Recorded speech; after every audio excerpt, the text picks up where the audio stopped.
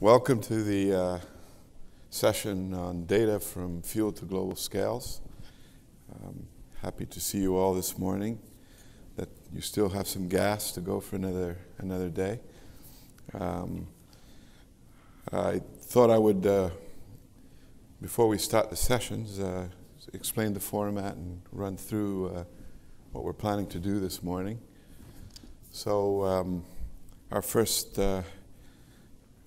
presenter, Martha Anderson, will be using the perspective of satellite monitoring of water and drought, and looking at a large-scale view of the world, and then showing how we can bring it down to local scales. The session is set up with different presentations to give you a snapshot of different types of data that can be used in agriculture and water management. So after the satellite space view, Dr. Swat Ermak's going to describe his program on agricultural water management of center pivots in large agricultural fields in Nebraska, using data as well, using soil moisture sensors strategically located in the field and how he teaches the farmers to learn how to interpret that data and schedule irrigations, and this way saving energy and keeping water in the aquifer. Then the third presentation in the first part of the session before the coffee break is yet another example of data, but in a completely different type of data that you might have seen before, where Mike Farrell, Mike Forsback, and Ian Cottingham will describe the Platt Basin time-lapse project and the focal stream software, the software that was written to be able to manage hundreds of thousands of images that are being collected on the Platte River through 40-plus cameras distributed along from the top of the watershed all the way down to the confluence with the Missouri. These are cameras that are taking pictures every hour. So another form of data in which we're presently working with them to find scientific applications for. Then at the end of each presentation, there will be time for some questions for the individual presenters. And after the three, then we go into coffee break. And at the second part of the session, after the coffee break, we have Dave Johnson from LICOR and Stuart Taylor from IDE talking about yet other forms of data. So Dave Johnson is going to talk about automated evapotranspiration flux measurements networks. Okay? They have an exciting new software that allows you from your desk to manage a network of weather stations or flux stations, and on real-time, daily basis do quality control and be able to detect if there's a problem with any of the sensors. And that's one of the problems with networks, is the cost of going out to the remote areas to do maintenance. So this is a way of addressing that problem. And then finally, Stu Taylor will talk about data that they collected when they worked with African farmers on smallholder irrigation systems, and data that is needed to monitor baseline conditions and then evaluate how the conditions of a village or of an area changes with the introduction of irrigation technology. So that's what Stu's going to be talking about. And I might point out that both Dave Johnson and Stu Taylor are giving these teaser presentations because they have side events in the afternoon. If you want to learn more about them, then you can go and spend a few hours with them in the afternoon in the side events to learn more. And then at the end, we'll have about half an hour, if all goes well, for a panel discussion. We'll invite everyone up to the table, and then we can take more questions from the audience, all right? So that's sort of the plan. So let's get started with Dr. Martha Anderson. She has a doctor in astrophysics from the University of Minnesota, but she's been working with research on Earth observations using satellite imaging systems for most of her career, mapping water, energy, and carbon and land surface fluxes. So very important processes if you're monitoring water use in vegetation and crops. She's a member of the Landsat team. I believe I'm a member of that team of hers as well. And in fact, we've published together in one of our papers on scaling up remotely sensed parameters is one of my highly cited papers with her. So appreciate that. So please welcome Martha Anderson.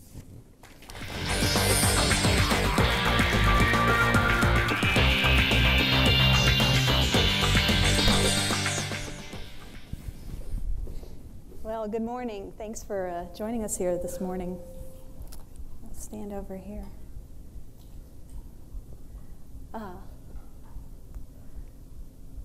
Excuse me, go back. Okay, so I work with the USDA Ag Research Service. I'm in the Hydrology and Remote Sensing Lab that's located in Beltsville, Maryland. It's just outside of Washington, D.C. And my group and I focus primarily on developing techniques for routine monitoring of water use and drought using satellite remote sensing data. And today I'm going to be talking about some techniques we've been developing recently to fuse information from multiple satellite platforms to produce these products over a broad range in spatial scales, from global scales all the way down to field scales. So the primary quantity that we're retrieving from the satellite imagery is evapotranspiration, or ET for short. It's a very good indicator of crop water use and crop vigor in agricultural regions. There is just a growing demand for this kind of satellite retrieved ET information, both in the US and globally, for applications in water accounting and in food security. We can use these maps of ET to study patterns, spatial patterns in water use over landscapes, to quantify crop water productivity. How much water does it take to grow a unit of crop yield? And this gets back to the water productivity and yield gap analysis discussions of yesterday. We can make time series maps of ET and use these to study changes in water use patterns over time as in response to changing climatic drivers, changing land use patterns over landscapes, and expanding population centers. These satellite-derived ET are important inputs to other kinds of hydrologic modeling systems for predicting floods, droughts, high runoff events. We're also integrating them into meteorological forecasting systems to improve short-term forecasts. And finally, I'll talk about how we use these satellite ET maps to monitor crop stress and in yield estimation efforts. The bottom line is we cannot hope to more efficiently manage our global freshwater resources unless we can accurately measure how those resources are being used, spatially distributed in time and space. So the ET retrieval technique that we use are based on satellite-derived maps of land surface temperature that we can get from satellites that are equipped with thermal infrared imaging sensors. We know that there's a strong physical connection between evaporative cooling and the temperature of the cooling surface.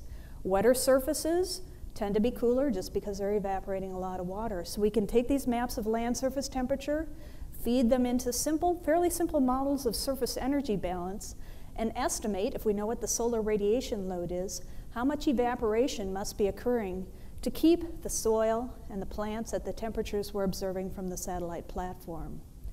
We can make these maps over a broad range of spatial scales using thermal imagers from different kinds of satellite platforms.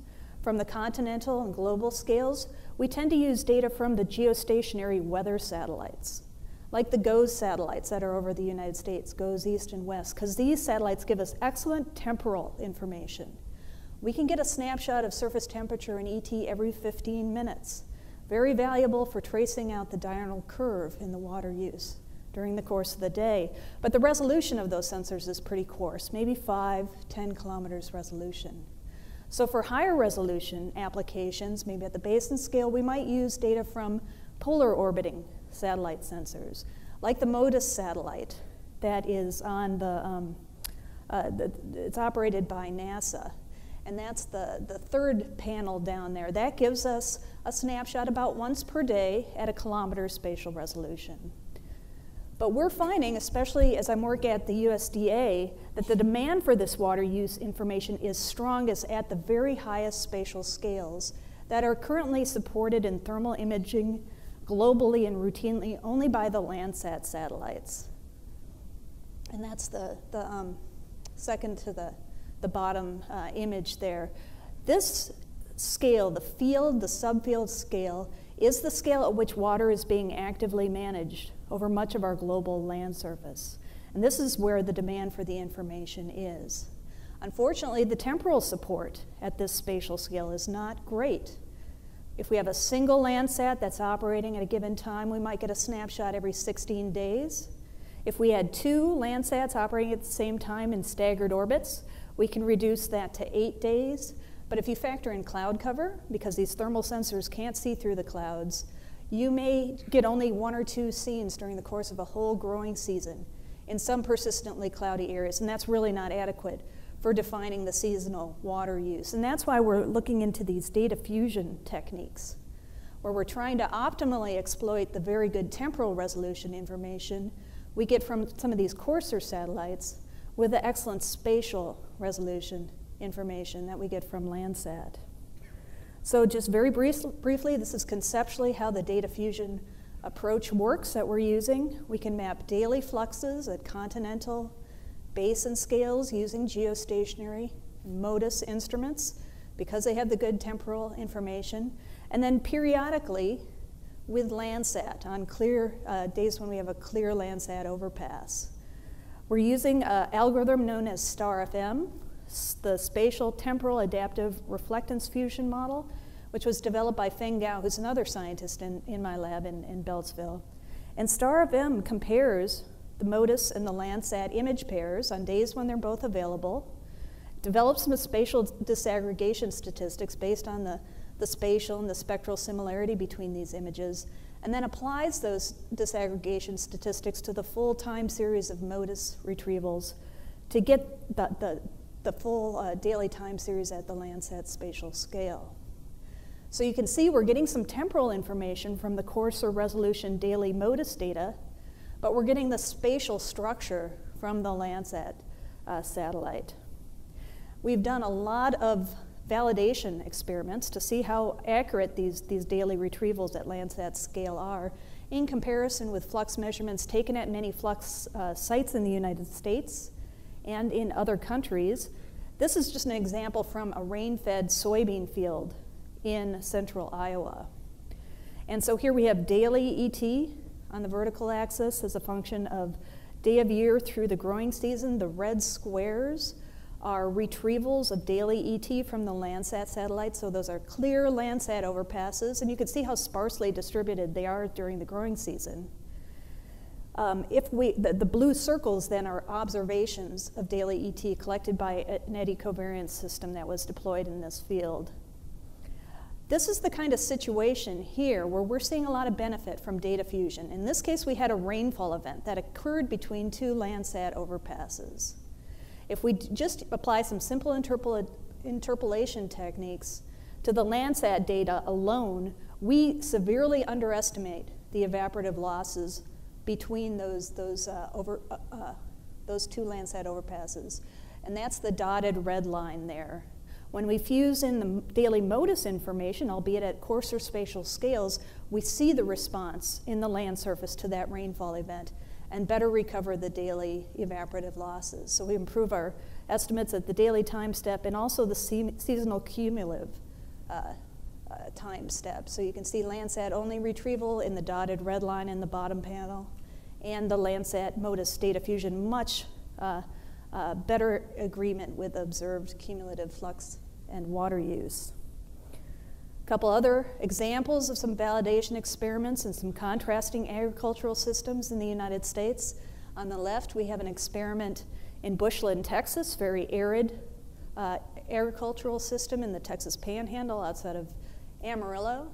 And we're contrasting water use between side-by-side irrigated and unirrigated cotton fields in this case. And on the right, it's a more humid site, Meade, Nebraska, right outside of Lincoln, Nebraska, looking at rain-fed and irrigated corn. So the model does fairly well at recovering the daily and the seasonal dynamics in the water use. It's really interesting to look at the difference in the water use dynamics between these water management strategies and between these climatic regions.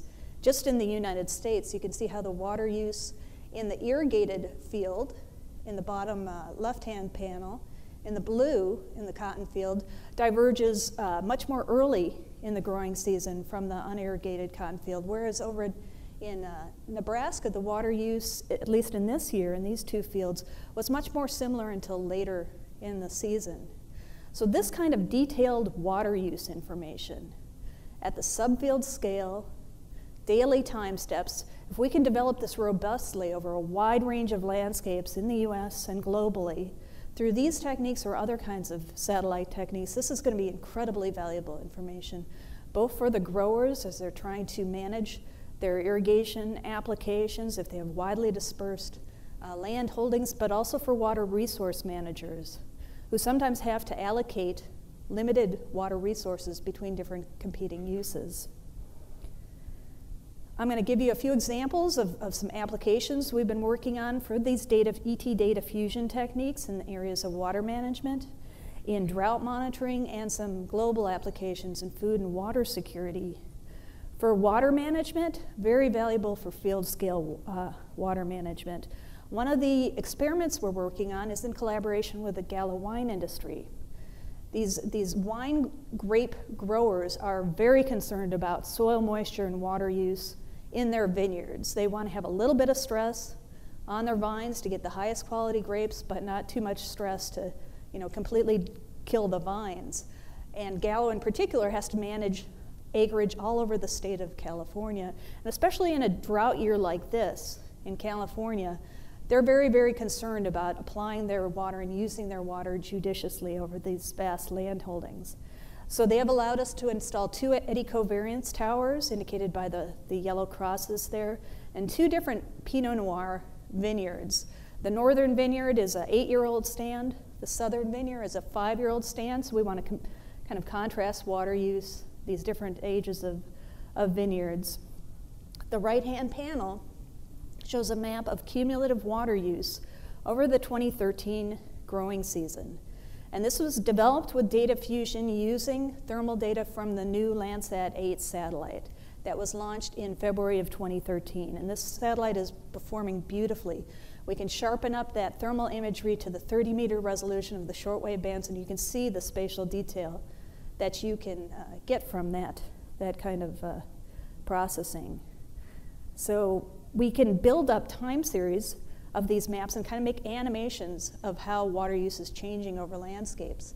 So this is cumulative water use. You can see in the upper right, on the right hand, there are some orchards that were irrigated very early in the season. These are big water users.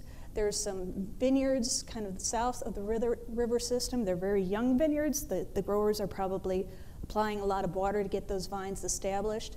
You can see our 2 Pinot Noir fields there. Here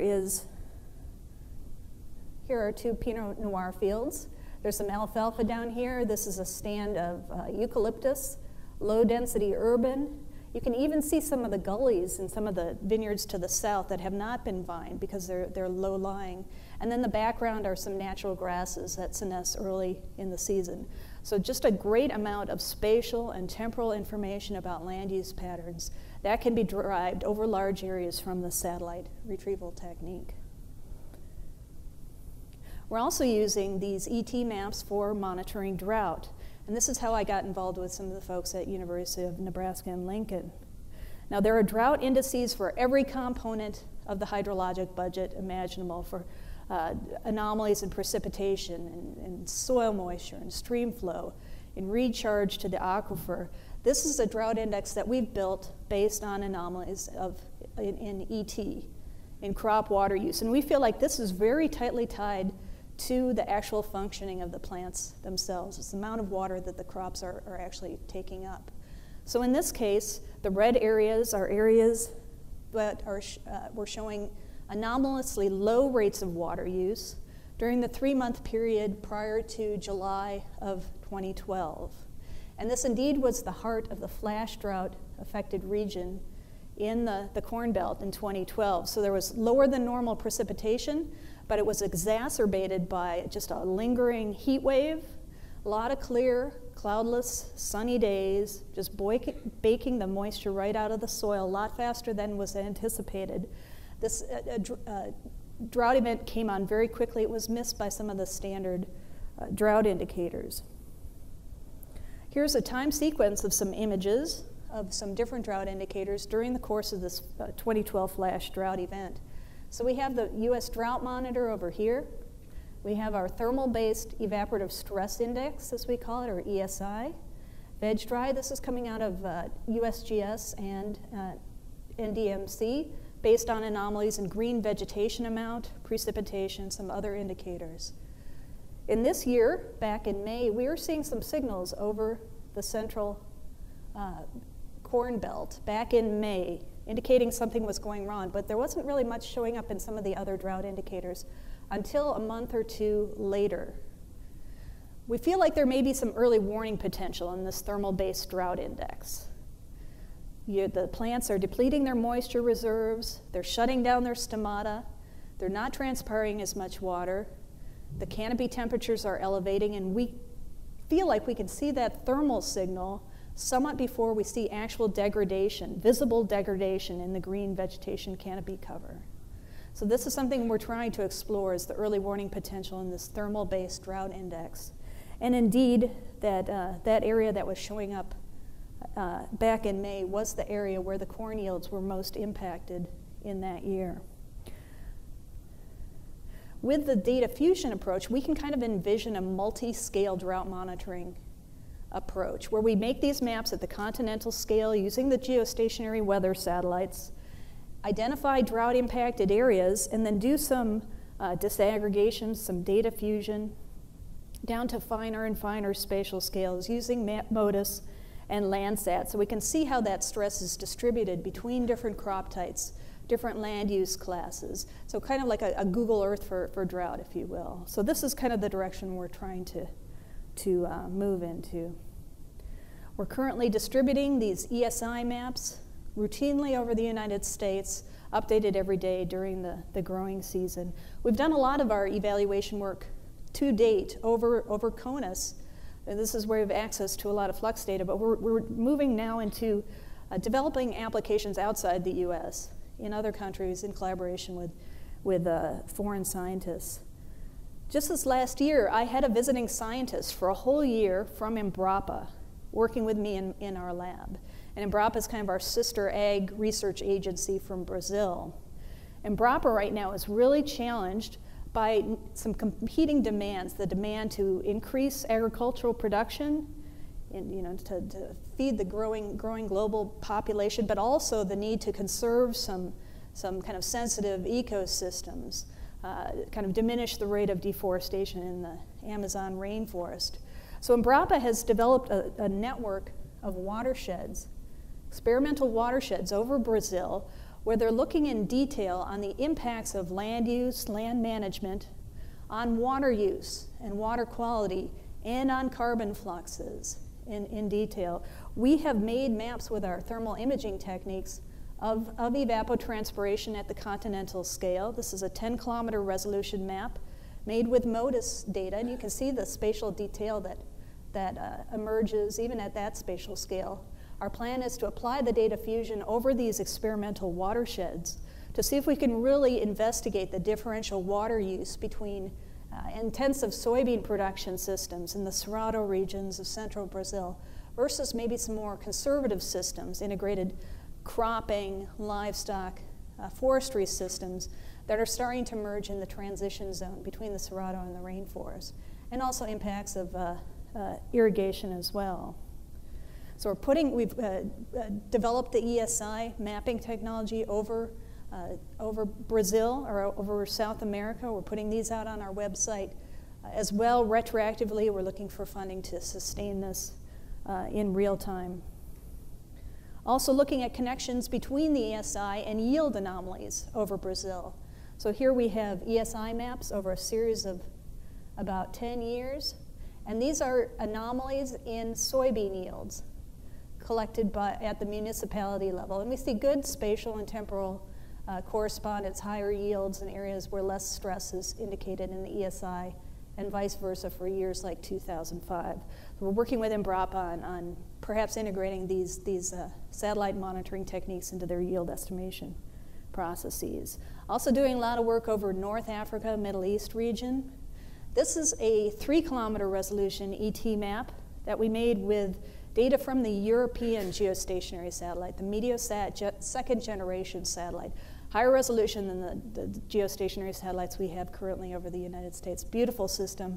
You can see the spatial detail that's apparent even at 3 kilometers spatial resolution. So you see the enhanced evaporative flux over the Nile, irrigated Nile Delta. This is the Gezira scheme in Sudan, irrigation scheme. This is the Sud wetland, which is a major sink of water along the course of the White Nile. These are features that are very difficult to capture using standard hydrologic water balance models. Unless you know a priori that this area is being irrigated, it's difficult to capture, but the land surface temperature is telling us that something's going on there. We have cooler temperatures right there in the middle of the desert. There must be something going on. So we can detect irrigation without knowing a priori that it's occurring or how much water is being applied. One project we're working on is in collaboration with some scientists at KAUST University in Jeddah, who are looking at the impacts of expanding irrigation on water supplies there. There has been a rapid expansion of irrigation in some parts of the Arabian Peninsula, as evidenced in this time series of Landsat images over a couple decade period. With the shortwave bands, so Landsat has been in orbit since, a series of satellites have been in orbit since the 70s. With the shortwave bands on these Landsat satellites, the visible, the near-infrared bands, we can watch the expansion in green vegetation cover amount, changes in land use patterns. With the thermal sensors that have also been on Landsat since about the 80s, we can measure the commensurate change in water use that is associated with that change of land use. And this is one of the incredible values of this Landsat series of satellites, this long record of both land use and water use change that we can derive at the scale of land management. So there are some indications that extraction for irrigation is exceeding recharge in parts of the peninsula, as evidenced in gray satellite recoveries, but also in measurements made in wells across the region. So this is a time series of water use information just extracted from these Meteosat-derived ET maps at 3 kilometers resolution over this irrigated area here. And you can see some interesting temporal patterns in evolution in the water management strategies. In about 2008, there was kind of a beginning of a restructuring of the agricultural systems, moving towards more annual use of water, more annual cropping systems, more alfalfa. And you can see that occurring with a decrease in the first season and an increase in the second season over time. So our collaborators are applying our multi-scale ET retrieval techniques to look at water use down at the pivot scale. We're also working on a NASA project trying to integrate remote sensing data into index insurance programs for smallholder agricultural farmers in sub-Saharan Africa. These index insurance programs give the farmers a little bit of resilience to climatic variability from year to year, but currently a lot of the programs are based on some rainfall products or indices that are not so reliable, maybe based on ground-based measurements or some other estimates. So we're trying to tie some contracts to a suite of satellite-derived indices, which may be more robust, give better spatial and temporal sampling. So we're looking at the evaporative stress index and satellite retrievals of precipitation, vegetation, and soil moisture. And in support of this, some collaborators at Michigan Tech have developed some mobile apps where people on the ground can go around and record and geolocate information about soil moisture conditions, just visual information, crop conditions, distributed over the growing season and over the region. Very, very useful for verifying some of these satellite techniques. Got a visiting scientist right now from Tunisia who's looking at yields and ET over Tunisia, supported by the Middle East Water and Livelihoods Initiative.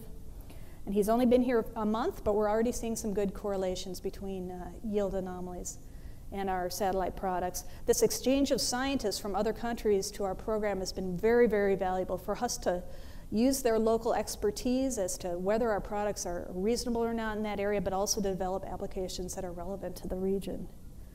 And just finally, at the global scale, we're working, starting up a collaboration with UNESCO Institute for Water Education in Delft, supplying global ET products for their Water Accounting Plus project, doing some detailed water accounting in major river basins. We hope to work with the Water for Food Institute on these applications as well.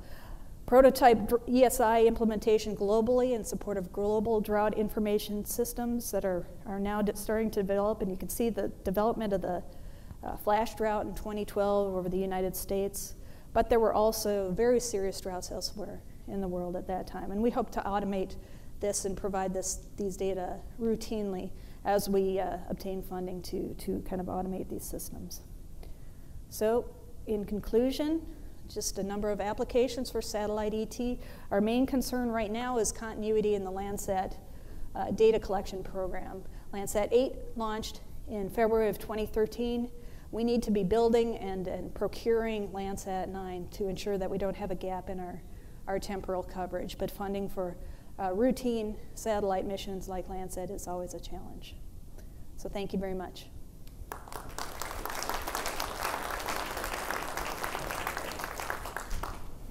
Thank you, Martha. Shall we have some questions? Yes, Victor. Thank you, Mark.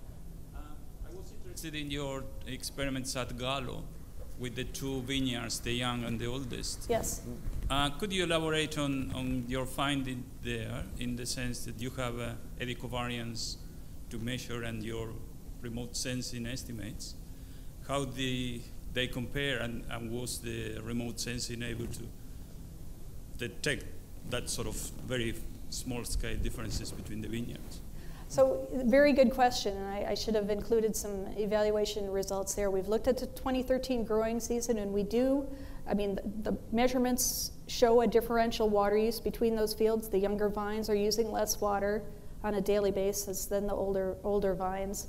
And we recover that difference during much of the growing season fairly accurately with the remote sensing techniques. We're having a little bit of early season bias, and this is something we're trying to work on. There is a confounding factor where they're growing a cover crop between the vines early in the season to suck up some of the early season moisture. And as that cover crop senesces, then the vines start leafing out, and then you have this big grassland mosaic in the background that's contributing to the coarse resolution pixel signal. And if we think there's a little bit of a confounding factor early in the season, we just have to figure out some techniques that are really kind of specific for the vineyard intercropping systems that will help us do a better job for this specific purpose. And we want to continue. We're collecting data into 2014 and 2015, so we can really see now the evolution in the water use through the winter and then back into the next spring, and we'll have more information to address some of those issues. Thank you. Very good. Thank you. You'll have more opportunities to ask Martha questions at the end of the session after the coffee break. So our next speaker is Dr. Swat Ermak. He's got a doctorate in agricultural engineering from University of Florida. He holds the Harold Eberhard Distinguished Professorship in the Department of Biological Systems Engineering at the University of Nebraska-Lincoln, which happens to be the department that I'm associated with now at Nebraska. He has multiple publications and advises many PhD and MS students. And Swat, I don't know how you do it. It's quite a challenge. because he also leads the Nebraska Agricultural Water Management Network, which he's going to be talking about, and that is a huge task, very successful program for which he has just received an award from USDA for his work in extension in this program, and he's going to leave this afternoon to Washington to receive the award tomorrow. Congratulations, Swat. So please welcome Dr. Ermac.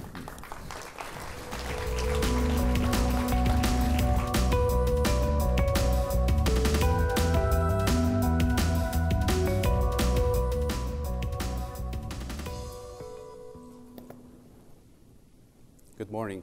Thank you, Christopher, for the introduction, and I want to thank you all for joining us this morning for our session. What I want to do is I want to talk about an integrated effort or program that we have established about 10 years ago to integrate research, science, and extension outreach to be able to make an impact on the ground.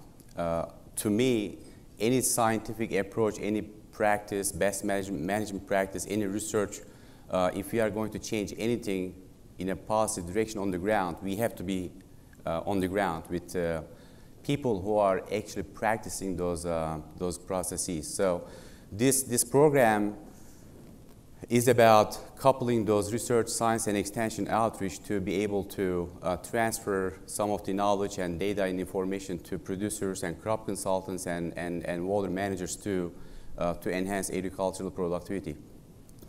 I want to acknowledge my co-authors, my great team members, Brandy, Jenny, Gary, Rod, Dan, and Andy, who was with UNL Extension before.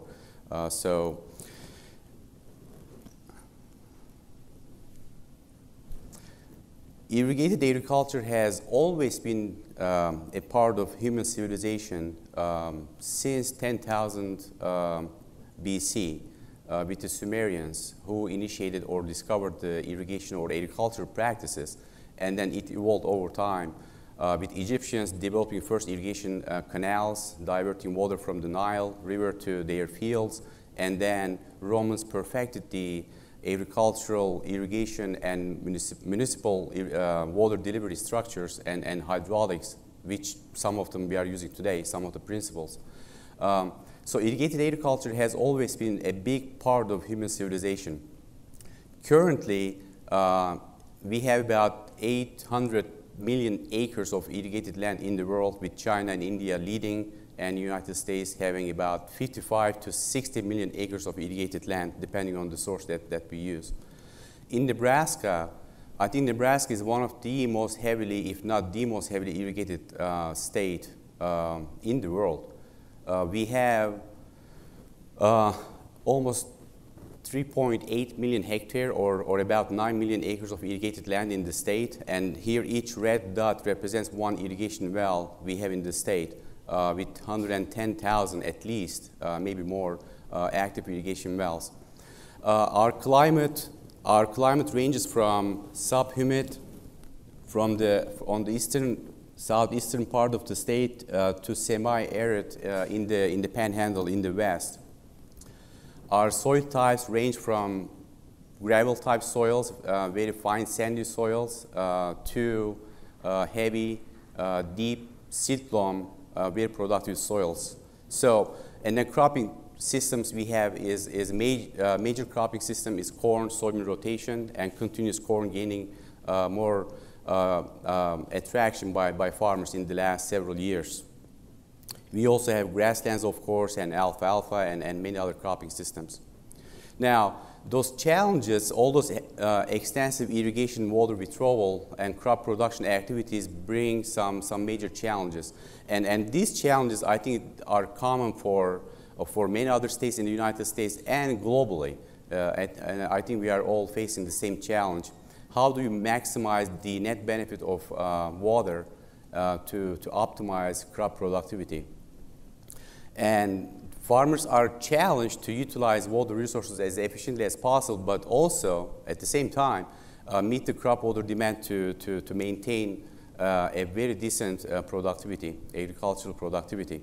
So I think some of the challenges, not all, but some of the major challenges can be addressed by developing scientific approaches and research-based information and data and practices, but also we have to deliver this product to the user. If that link is not established, I think the success of scientific development or advances may not go too far. So this program was designed to implement technology or technology implementation in large-scale production fields, in the farmers' fields, to enhance productivity. You know, in the last 10 years, we are proud that this network has become the most, or the largest and most comprehensive agricultural water management network in the United States. So these are some of the specific goals we had 10 years ago. And some of the goals we add to it over time as the program evolves. But some of the core goals are transfer high-quality research data, scientific data, and information on soil water measurements and measurements and crop water use to the farmers and help them to determine irrigation timing and amount application and other practices. We want to foster adoption of newer technologies and tools on farm to enable those specific goals. Also, we wanted to enhance the communication between UNL or the university colleagues and water managers and farmers and crop consultants and state and other state and federal water management agency personnel. So we get together, talk about the issues, and see how we can work together to address some of those issues.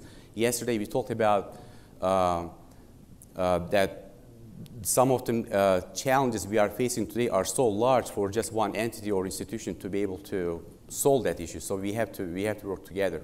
Some of our program goals are specifically targeting youth or next generation scientists or next generation farmers and crop consultants. So we have specific programs developed for them. We actually have curriculum for that part of the water management network. And also we want to quantify short and long-term measurable impacts in terms of the program impact on environment and irrigation water withdrawal and productivity and others.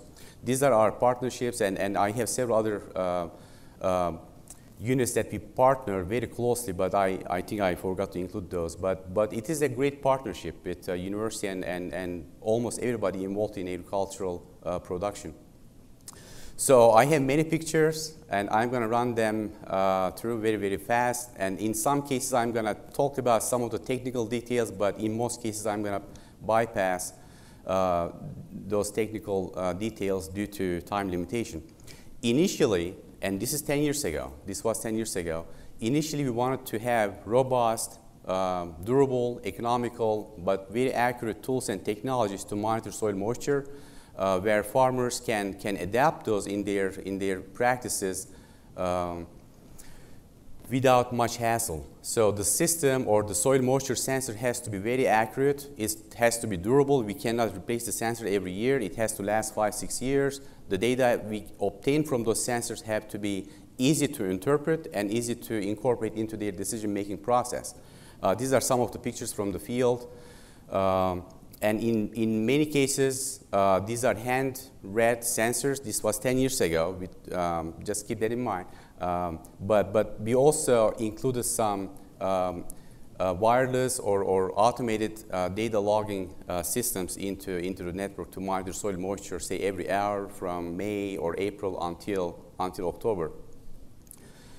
So in the and we also talked about soil moisture, but also precipitation impact on our decision making. And so some of the tools that we transfer to the farmers include soil moisture monitoring, but also soil temperature monitoring to determine the optimum planting date, and in some cases planting depth for different cropping systems. We monitor precipitation all at the same time in the same spot in the field. These are different loggers to monitor soil moisture data. So initially we incorporated this metric potential type sensors into our network, but we also promised, and we delivered our promise, that we will research and search for newer technologies that are durable, better than what we initially implemented into the network. And then once we identify good technologies that can be adopted by farmers, then we will talk about those in our programs and then make our farmers aware of those new technologies and let them make the decision which ones to adopt. So in my research program, we work with, honestly, with every single type of soil moisture sensor exists in terms of theory, not the brand name, but whether it's capacitance type or metric potential type, time domain reflectometry, frequency domain reflectometry. So there are 4 or 5 different major categories for soil moisture monitoring, and we work with every single category in our research programs. We work very closely with capacitance type sensors and develop calibration curves for those and see how they work in different cropping systems, different soil conditions, and developing calibration curves for different soil types. Now, I need to mention this. How do I go back here? Anyway. So we work with many different soil sensor technology, including time domain reflectometry from Campbell Scientific, and capacitance type from John Deere is Field Connect. And then we work with PR1, PR2 profile probe from companies. We have a greenhouse experiment, very extensive experiment that we have. In addition to those, we have 6 more or 5 more new soil moisture technology that we establish soil columns large soil columns in greenhouse on campus in Lincoln that we test and evaluate those soil moisture sensor performance under different water and nitrogen conditions. The idea is to save time. We cannot do field research from November, December until March in Nebraska, but in the greenhouse we can continue doing research. So we evaluate extensively those different soil moisture technologies. This is neutron probe, which is the most accurate methodology or method to measure soil moisture content, but it is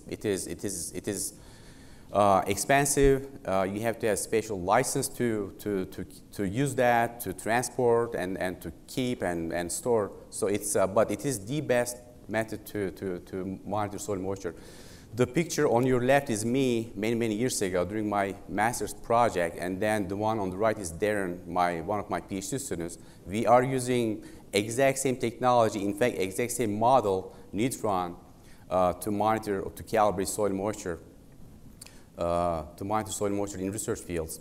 Back in my days, at least, I was tasked to plant, to harvest, to spray the field by myself without any technician or students, and then set up the siphon tubes from that irrigation canal, surface irrigation canal, to manage the field. So we have come a long way in terms of how we do or conduct agricultural research.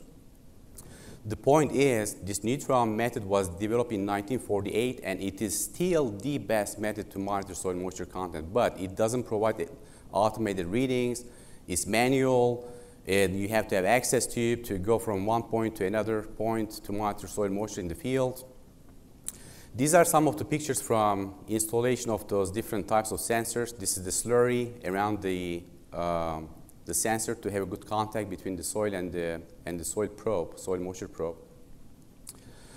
We also talk to our farmers about wireless technologies. As newer technologies evolve, we learn about those, we research them, and then we talk to our farmers about them, see how they work, what they do, what they cannot do, and in what conditions they operate the best. This is the wireless soil moisture monitoring system, where I think it's a great concept, great idea, and then we are taking this couple more steps further, that we are talking to our farmers. If you want to monitor soil moisture wirelessly and then have the data either online or transferred to your iPhone, and if you are sharing, or if you want to share the same network with your neighbor farmer, then the cost or the system can be very cost effective. Just sharing the same baseline or the base unit and then receiver and then nodes distributed in the field with your farmer can make this a very cost effective technology. We developed this kind of research-based charts or calibration curves to convert metric potential to moisture content and then determine available or depleted moisture or water in the soil profile per foot, per 30 centimeter soil layer for 8 different major soil types in the state. And then at the bottom of the table, we have the water holding capacity values for each soil type. And then at the very bottom, we have the suggested trigger points using soil moisture sensors for different soil types. So it took us about 2 years to develop this kind of table. But the trigger points are based on certain depletion of the moisture available water holding capacity to achieve the maximum yield for corn and soybean and for other crops. So this is the brain of our, one of the brains of our network. Then we suggest our farmers to keep the soil moisture in certain range, and that range depends on the water holding capacity of the soil under consideration. We also introduced a thermometer or evapotranspiration gauge to mimic the potential ET or reference ET, and then we develop approaches on where to have those evapotranspiration gauges in the field, and then what would happen if you put it in the middle of the field, on side of the field, in different locations, and then what is the impact on the performance.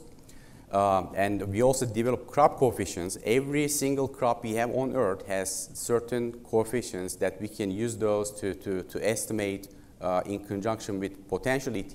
We can estimate the actual crop water use. So we are measuring crop coefficients for many different cropping systems.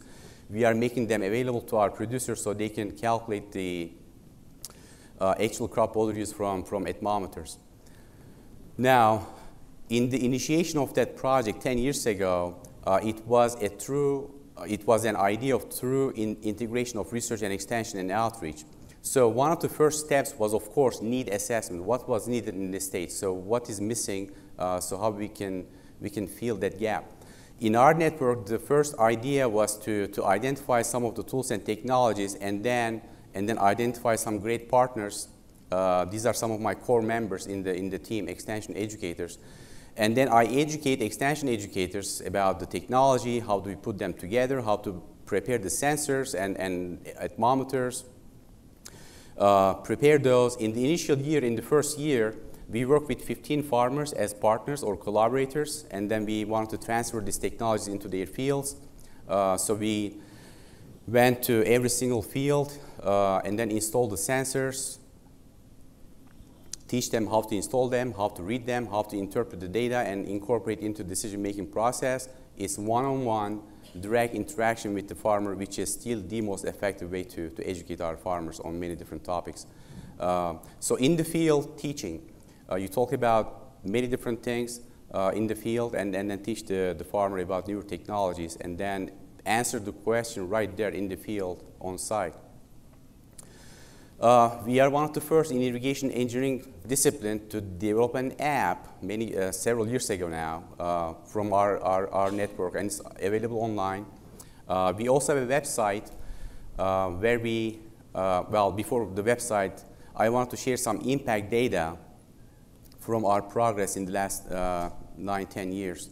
So these are the number of cooperators or partners, farmers in our network. We had 15 people in 2005, and as of last week, the number of cooperators or partners increased to 1,340. And as far as I know, honestly, I'm not aware of anybody dropping out of the network, but that may be the case that I'm not aware of.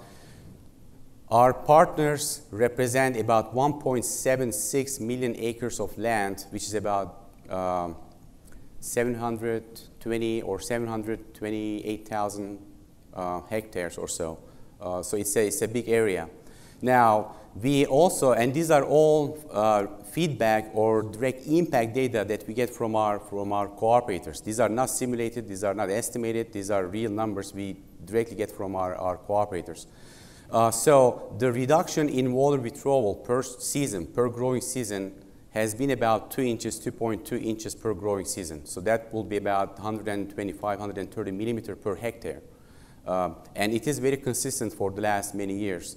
And you see the trend line, I added that last night, to see the progression or evolution of that impact of these new tools and technologies that are adopted by the farmers.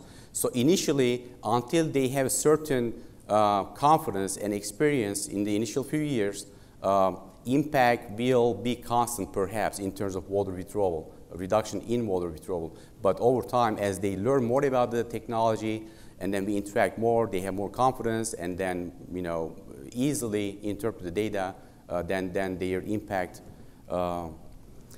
increases. So if we are going to incorporate this into the reduction in water withdrawal for the total area, then this is a big number. It's about 370,000 acre-feet only in 2013. And then I need to mention that this is a very comprehensive network. We do extensive evaluation. We have extensive evaluation process in place. In addition to impact data, we also get some social, not some, but extensive social data. We have our partners' age group, why they choose to be part of our network, and why they chose to stay or remain in the network. How many acres of land they farm, and what kind of fuel type they use, and what kind of crop they produce, their yield, their irrigation water withdrawal. So it is an extensive data set. And the idea that I had was, in the future, if you want to couple physical science and social science, and to look into some of the scientific or research-based management practice and how they are implemented or adopted by our farmers, how do they make decisions in that transition. So we can work together with our social scientist colleagues to learn more about that. So since we have the fuel type they use, and then we know what is the depth to water table in their farm field, then we can calculate the energy they use to pump that water. So since the initiation of that project, total cumulative number is about $80 million in energy cost saving in the last 8, 9, 10 years. We have a website. I'm going to pass this very fast. We share every single thing we do in our network on our website. All of our partners have access to our website, and these are the locations, we have the coordinates of each partner farmer location or the field. And I have been to perhaps 75–80% of those fields in our state. So we used to travel extensively to each field to make sure that our farmer understands what the technology is, how to implement this in the field, and how to use it. So we have been in constant, and we are in constant communication with all our farmers. And I have to mention, this is not just a number of people in our network. This has become to being a great partnership and friendship in many cases, and collaboration. So we know many of those people, and I know many of them by name. I'm going to pass the website. In our website, we post our growers or partners post their ET information, sometimes soil moisture information for different cropping systems: sorghum, soybean, wheat, sunflower, sugar beets, dry bean, potatoes, alfalfa, and so on. I'm going to pass the impact summary because I want to show several slides about research component of the network. And we get together several times a year with our partners, talk about what is working, what is not working, how we can improve the network. We meet in the field and talk to them not only about soil moisture, but cropping systems in general, climate change impact on agricultural production, water resources, evapotranspiration, and soil moisture, how the crop respond to change in climate variables. So it is a true integration of research. And I don't have time to talk about the NEPFlux, which is Nebraska Energy Water Balance Measurement Modeling and Research Network, where we monitor evapotranspiration and all other surface energy fluxes, including crop coefficients, soil moisture, soil temperature for many different cropping systems, which feeds our Nebraska Agricultural Water Management Network. So it's a true research-based practice. So we have 14 towers that we operate for different cropping systems. And each system runs every hour nonstop throughout the year. And then we learn from those towers in terms of evapotranspiration, crop coefficients, and crop response to irrigation and evapotranspiration, and then transfer this data to our partners, to our cooperators in the network. We do extensive research on this-till versus no-till cropping systems, impact on hydrology, evapotranspiration, crop productivity. To me, I honestly don't know what the definition of big data is, but to me, rather than the size of the data, I care about the quality of the data first, and also the usefulness of the data. Thirdly, if this data set is being transferred to the user to be able to solve a problem in the field. So this is an example of the flux data from one of my towers, 30 different variables, measure everything on an hourly basis throughout the year for 12 months nonstop, and then one tower can provide 2.7 million data points.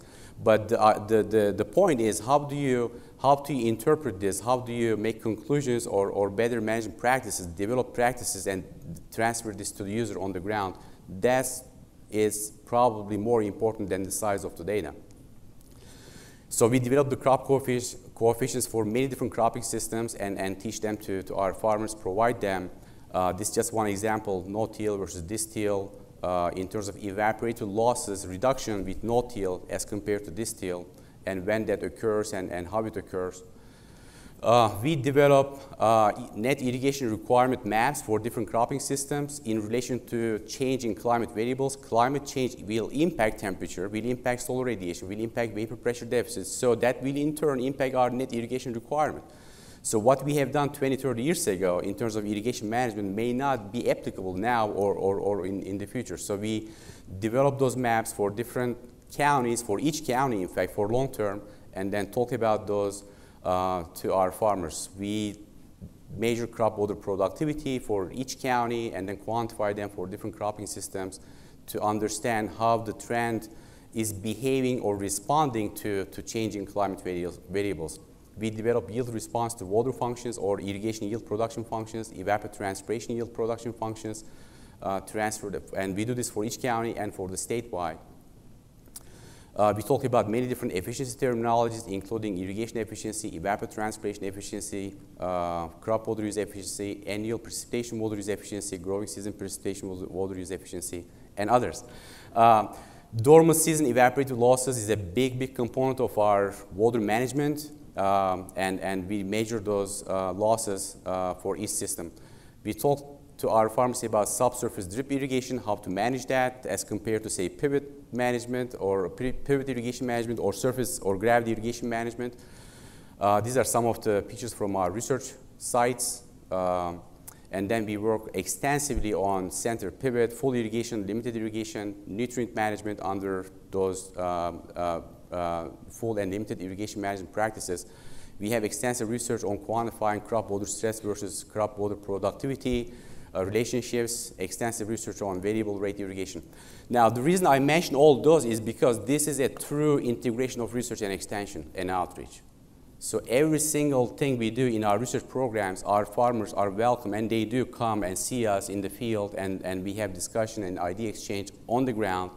And then when I talk to them about those programs, research data or information, they know exactly where this is coming from.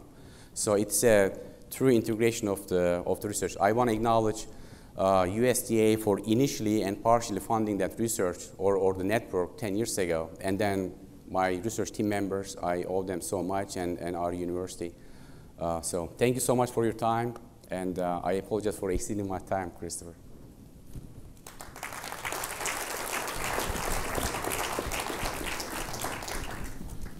Thank you, Swat. And we, in the interest of time, will you can come and ask questions to Dr. Ermack after the coffee break when we have the panel session. So there'll be extensive time to ask him questions. So let's move along with the next presentation, which is yet a completely different look and type of data. We are going to invite them to come up because they're going to use a different computer system to run. Mike Forsberg is a wildlife photographer extraordinaire. focusing much of his career on wildlife conservation stories in the Great Plains. His photography is internationally recognized.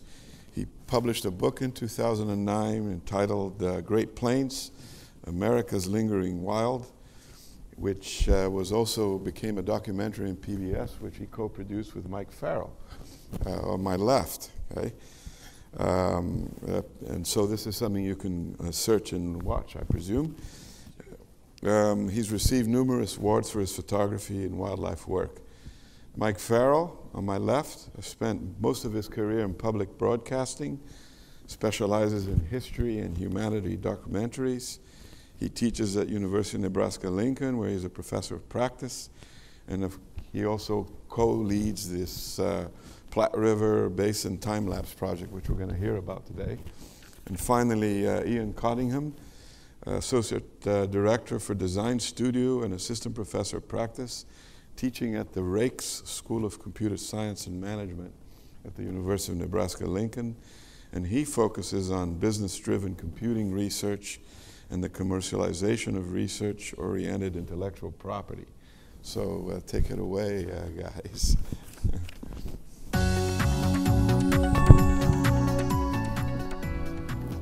Good morning, everyone.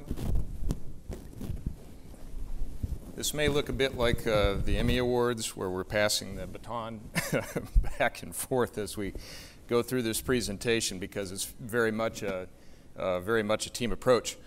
4 years ago, my colleague and friend Mike Farrell and I approached the University of Nebraska-Lincoln about the idea of setting an entire watershed in motion by leveraging the power of photography as both a tool and a storyteller for education and research, and also to build a template by which we could look at any watershed anywhere in the world. So as we go through this talk, those of you that aren't from Nebraska or familiar with the Platte River Basin, these are all tools that we think could be applied to any watershed, large or small, anywhere in the world. We were fortunate enough to present at the Water for Food conference last year, so what we're going to do this year is sort of look back a little bit from where we've come from, and then also pivot forward to where we're going. When we approached the university 4 years ago, they said yes, and we have formed a very wonderful partnership. And they've been a generous funder through the Institute of Agriculture and Natural Resources, and now as well the Water for Food Institute. So this will be a very highly visually driven piece. We'll start with this image, I hope. Yep.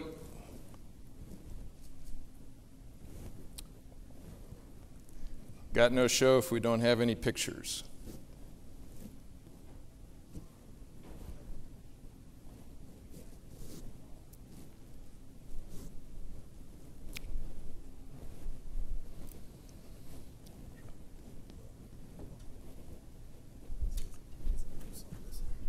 I don't know.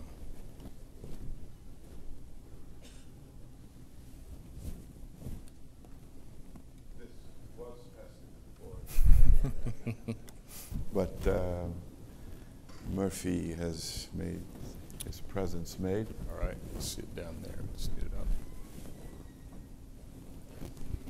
Right. There we go. Thanks. Thanks. Sorry about that. This photograph is a tongue of water. It's the first tongue of water that's coming back to the Central Platte River Valley in the river channel after irrigation season.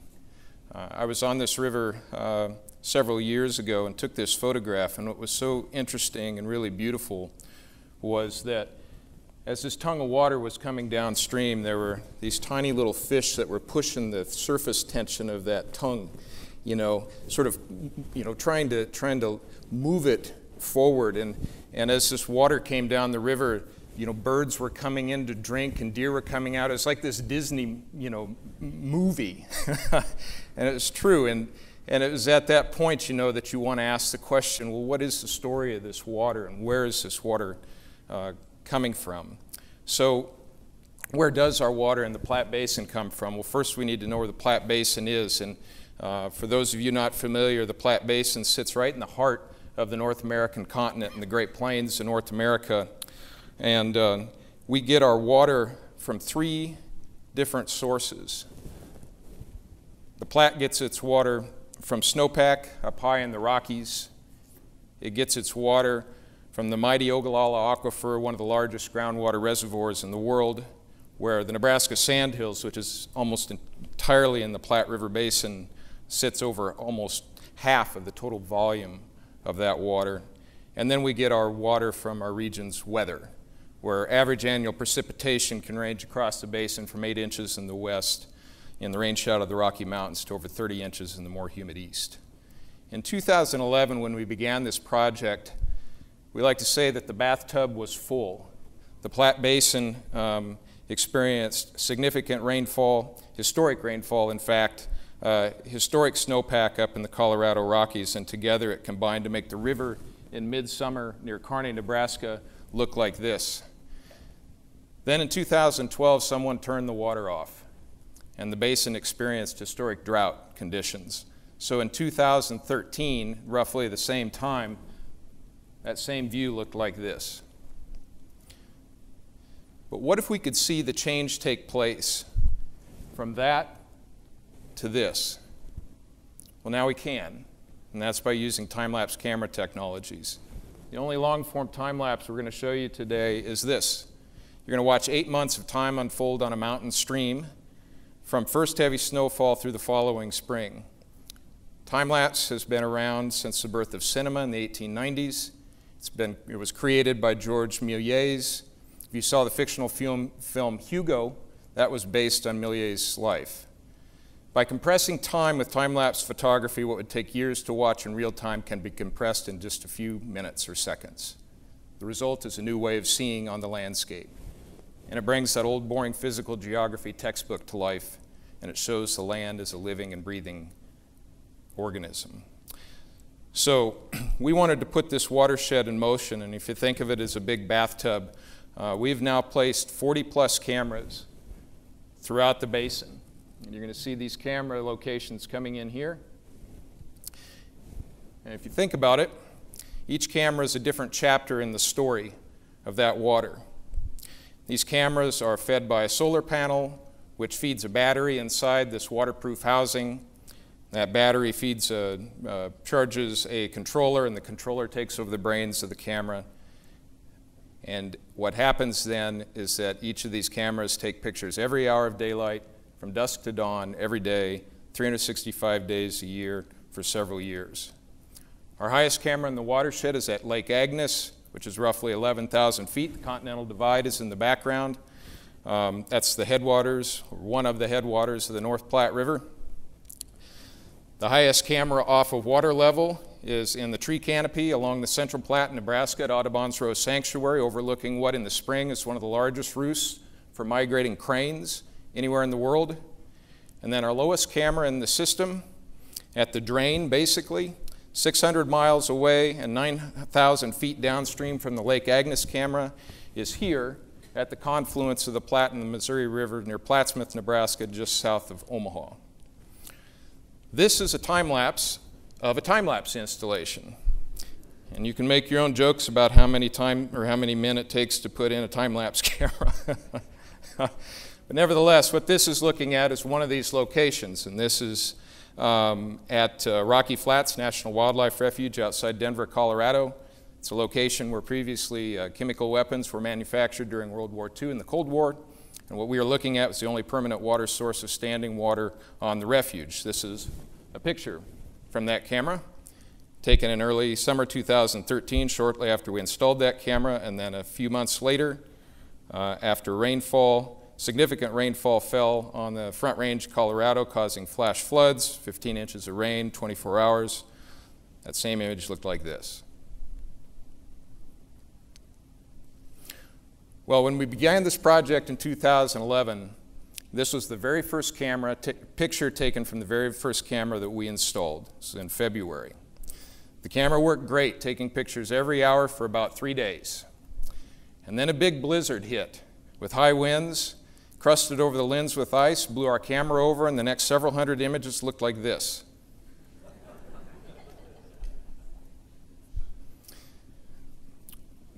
And you know, the sad part about it is that we didn't know until we returned a month later that that had happened. So we've had many failures early on. We've been trying to figure things out through trial and error and then adapting, improvising, and overcome. And yet these cameras have been taking beautiful images now, cooking along pretty well for the last couple years without us even being there. So we've advanced through several iterations of technology. This is what the camera guts look like today. We're using capacitors rather than batteries, and half of our cameras are using cell phone technology that uploads images to our servers every hour in near real time.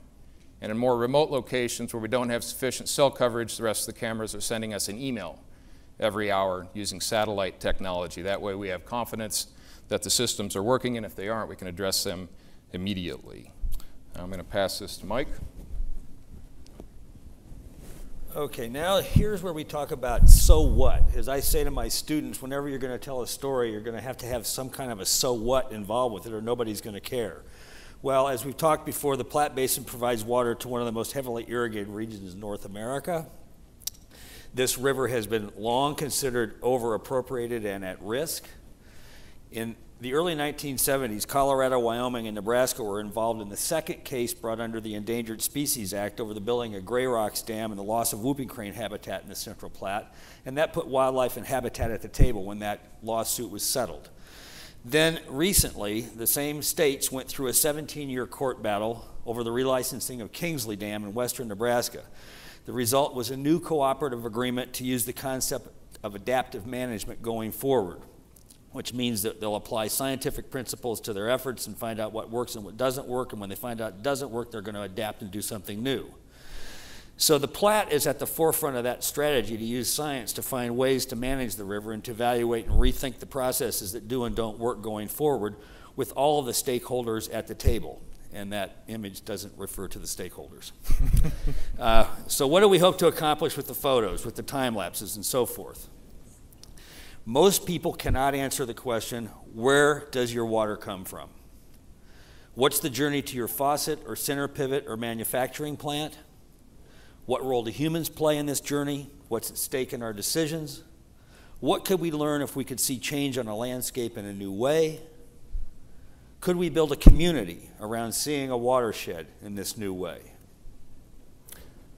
So today, we have nearly 1 million images and counting.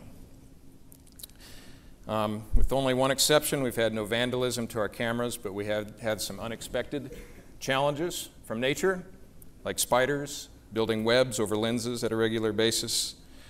We also have some very curious visitors that have come to visit these cameras. But despite all of this, I think so far the project has been a success. So one way to use this image bank is to arrange selected images from a given camera location and show you simple time sequences to watch the processes unfold. So I'm going to show you here the snowpack coming on in the mountains. Or we could watch drought settle in on the lower Platte in 2012. Or we could watch the change of the seasons unfold in the Nebraska sand hills, one of the most beautiful landscapes, grassland landscapes left anywhere in the world. We could even study wildlife behavior, like watching how flocks of migrating sandhill cranes arrange themselves every morning on the roost, depending on what the water level is. But where this stuff really starts to sing is by taking large numbers of images and putting them together and showing time-lapse unfold over time. And we're not looking at time lapses like we do in a movie where you just see the sunset coming on or you know, the harbor of boats going in and out. We're trying to look at processes on the landscape. What you just watched back there was a restoration from a sandpit lake to a prairie slough. Or watch erosion and deposition along the bank of the Platte River a couple miles below a power plant.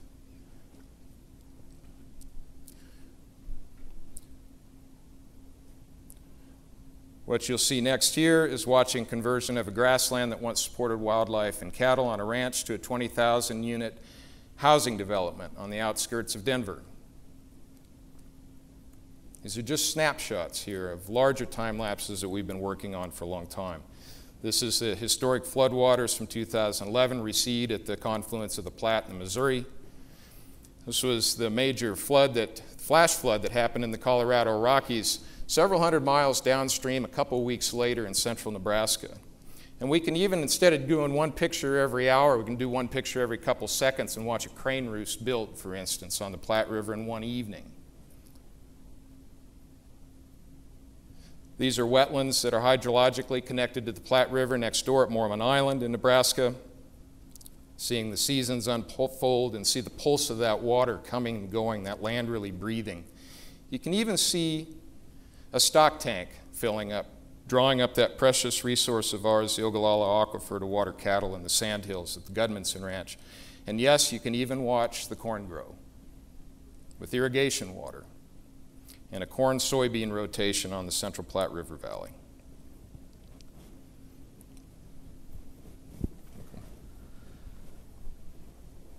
So now we have almost 1 million images, a team of 5 people plus interns. When we're making a major pivot from building our wireframe of technology to telling the stories around these locations and trying to build community around the watershed.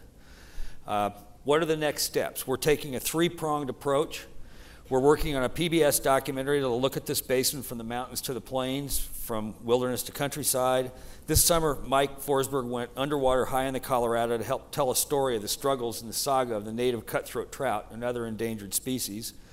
The cutthroat trout is to the Rockies as the native salmon are to the Pacific Northwest. Their story intersects water use and challenges on a local level with global issues of population pressures and climate change. We're using new innovative tools like anchoring GoPro cameras underwater on spawning beds to watch these fish and capture intimate behaviors seldom seen. Press it one more time. There you go.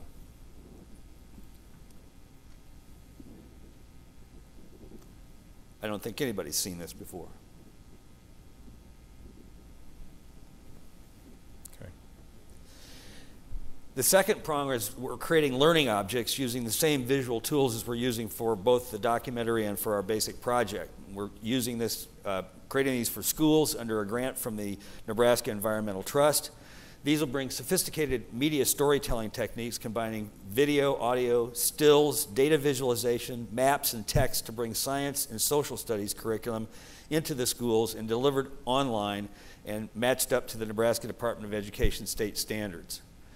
In this example, least terns mate and nest 600 miles away from that trout story at the other end of the watershed down in eastern Nebraska. Terns are an endangered species whose habitats have been lost on the river due to altered river flows. Today, some of these terns are eking out a living in a sand and gravel mining industrial zone in a unique partnership between wildlife biologists and heavy industry. So this is the scene behind where those terns are nesting. And then we need audio for this.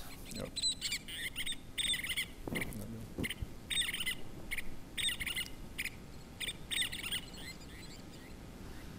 So again, we're using sophisticated image gathering techniques. These materials will be folded into materials that will go into schools. It'll also go into our documentary and it'll appear on our website.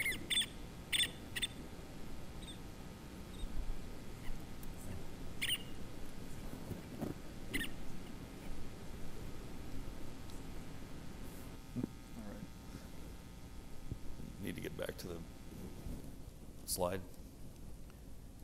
To transfer me back. Yeah. We need our website slide up now. Got it? Okay.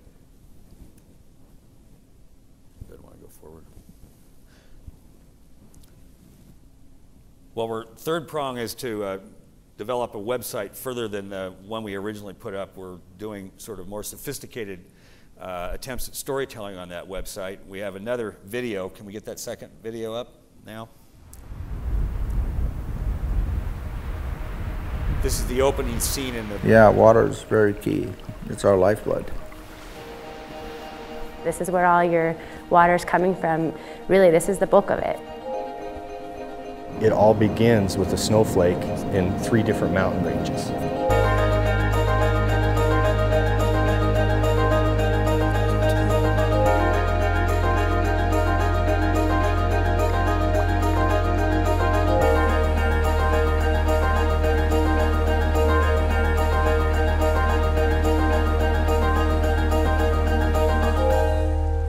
live in a semi-arid region. Without water, we have nothing. So that's the first story in our newly launched website that was created by our young team members, and we'll be doing stories on a number of different topics up and down the basin. We think of this project as being essentially an educational project. And so everything we do has an educational bent to it.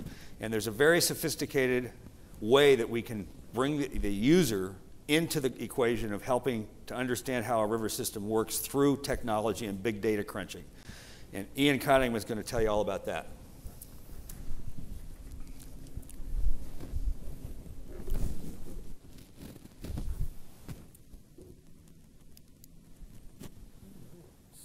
Let's see if this comes up. All right, it did. Very good. So, in the Rake School, one of the many things we do is provide education in computer science and management to students. And in doing that, we want to create opportunities for students to learn not just how business works, but to really learn how software development can fundamentally change the world and change society. And so this was a project that we're really excited to take on. It allowed us to experience something more than just crunching numbers, but really experience this ecosystem and how this ecosystem comes to life. And so we've created tools that allow people to explore this massive catalog of image data and start integrating it with other kinds of data to tell a more complete story about what's going on in this ecosystem. And we call this project the Focal Stream, and it's the website that you're looking at here. And what it does is it takes all of the image data and pairs it with tools that allow us to discover new stories and tell those stories within this ecosystem. And so the website, it's imagery is foremost in this site. But we have all of the different camera sites, and we allow users to really explore the pictures in those camera sites based on what they want to look at. And so we've created some very interesting light table technology using something called the Pivot Viewer that allows us to really fundamentally explore what's going on. And so we can take a look at Lake Agnes, which is a site that I like quite a bit because I think it looks very nice. But we can break this down and look at the different years of photographs. We can see how frequently those cameras are firing. So if those cameras are taking many, many pictures, we can see how that changes over time. We can go through and tag images. So if we want to look for wildlife, we can create a crowdsourcing model for allowing people to share what they've discovered in images. And more importantly, we can pair it with other data. So we can look at the US Drought Monitor data for the period that this camera is reporting and see what the conditions that we're actually able to visualize in the photographs, what they look like in terms of the raw data. And then we can actually explore and discover for ourselves what stories these pictures can tell. So this is an example of one of the light tables that we can create using it's a Microsoft research technology called Pivot Viewer. And it allows us to go through, and it'll take a couple seconds here to load the 6,000 images that are going to be in this set, but it allows us to go through and actually filter based on a number of different criteria. So that's all of the pictures that we're looking at. When we talk about big data, we have about 500,000 images that we've pulled in here, and we generate a separate 300 smaller images for each one of those, and we also mine all of the images for all of their data. So we can say, I want to look at just information for different times of day, or I can clear that off, and I can sort of see what I'm doing here. And I can look at just different times of year. And so from that, once I've been able to drill in and explore how these photographs exist in different periods, and so I can drill in and look at, say, April, we can actually create dynamic time-lapse for the images that we're looking at. So if I want to look at what happened in Lake Agnes over the course of April, I can real-time create a dynamic time-lapse movie based on the images that I'm interested in or the story that I want to tell. And we can also pair this with data real-time. So as this video buffers, it's just a series of images, works very sort of old school and very low-tech in that we can just swap images in and out and create what looks to be a movie. More importantly, at each one of those stages, we can pull data from on the ground, and we can pull, say, stream gauge data and find out what discharge was in the various streams. Or we can pull drought monitor data, and we can see just how dry or arid or wet a region was. And we have the image, a full-scale, high-resolution image alongside that data to very impactfully tell the story of that particular environment at that particular point in time. And so this will load up here, and we can take a quick look at it. And so we give the user some level of control, so we can watch the data move and change over time. We can speed this up. If we want to see, there's some snow melting off, we can slow this way down. If we want to take sort of a more, sort of methodical approach to looking at this, we can freeze frame and then go back and identify other interesting things within these images. So from this, we have other exploration tools that we can work with. So when we identify areas of time-lapse that may be interesting, we can go through and tag interesting pictures. So a tag that we have in place is people. We can go through images and say, hey, there were people in this image. And we can look at individual images and understand at 9:47 a.m. on August 3rd what was going on in this area in terms of drought, in terms of water flow. We can zoom in and look at that. And because identified with people, we can also see that there was evidently a family and some dogs who, as it turns out, people always stand pretty much right at this spot. Evidently, that gives the best vantage point if you happen to be at Lake Agnes. I see people there quite often.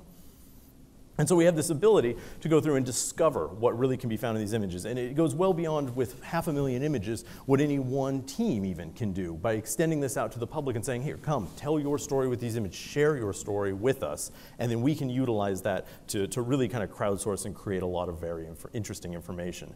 Also, we allow people to tell their own stories. So we have logins, so we're plugging social networking into this so that we can really talk about sharing this information with a wide audience, and people can create their own time-lapse videos. So I have my backyard here.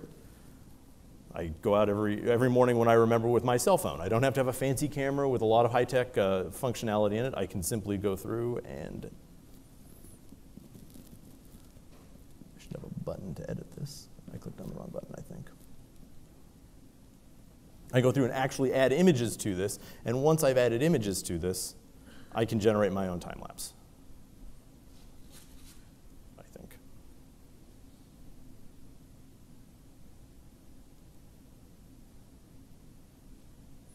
And this is the joy of a live demo. This is why we have backups.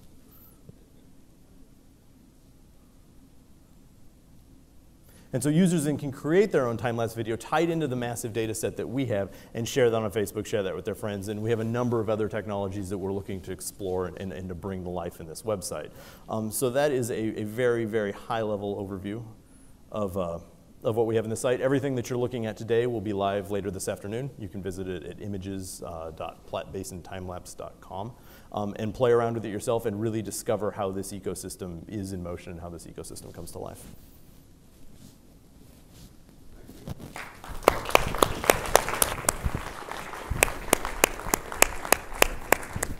Our next speaker is David Johnson, and he's a senior product manager with Lycor Biosciences, and that's in Lincoln, Nebraska, my new home.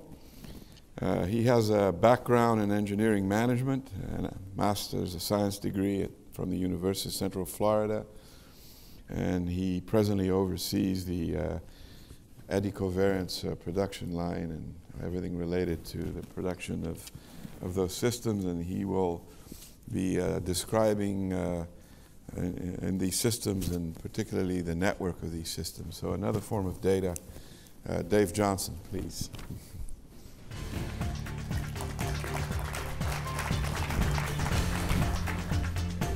Okay, so I'm going to talk a little bit about the latest advances in automated evapotranspiration networks, and also about the network that was recently set up in China to do this. A list of my colleagues are shown here. And so a lot of the talks at this conference have been trying to solve big problems. And one of those is a case study we can look at in Texas, where they're trying to understand watershed management. And they've noticed there that they've had a lot of juniper trees, which is an invasive species, get into these watershed areas. And they have extensive root systems, gets down into the water table. And they're evergreen trees, so they have a lot of daily water use, somewhere around 150 liters per day. So they're trying to make decisions on should these juniper trees be removed from the system. Is it worth it for them? You can think about removing junipers from a system like this may cost somewhere around $15,000 a hectare. And if you have a watershed, say around 4,000 hectares, so you're looking at somewhere in the neighborhood of $60 million.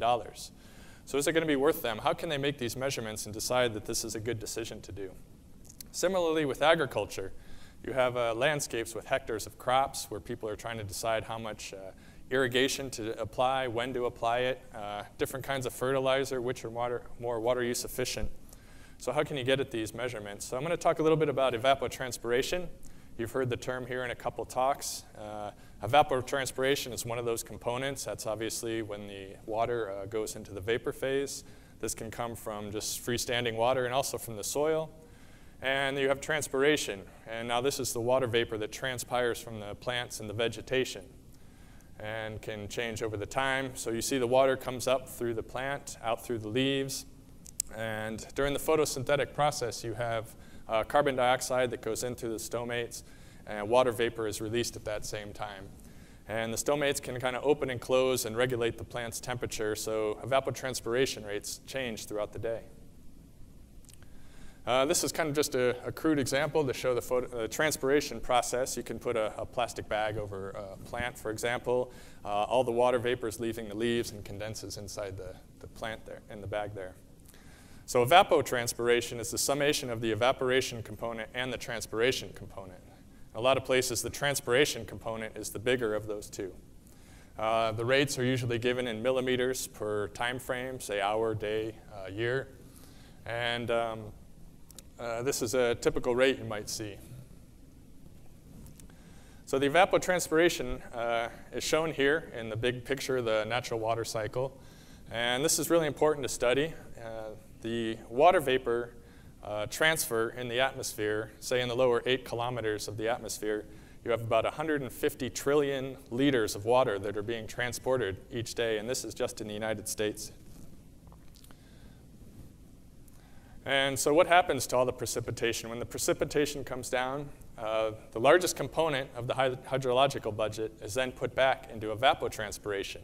This can range anywhere from 40% to 100% depending on the region you're in. Typically, though, you're looking at about a 68% of water return back into the atmosphere through the evapotranspiration process. It's really a big percentage compared to even the consumptive use. So now I want to talk a little bit about potential and actual evapotranspiration.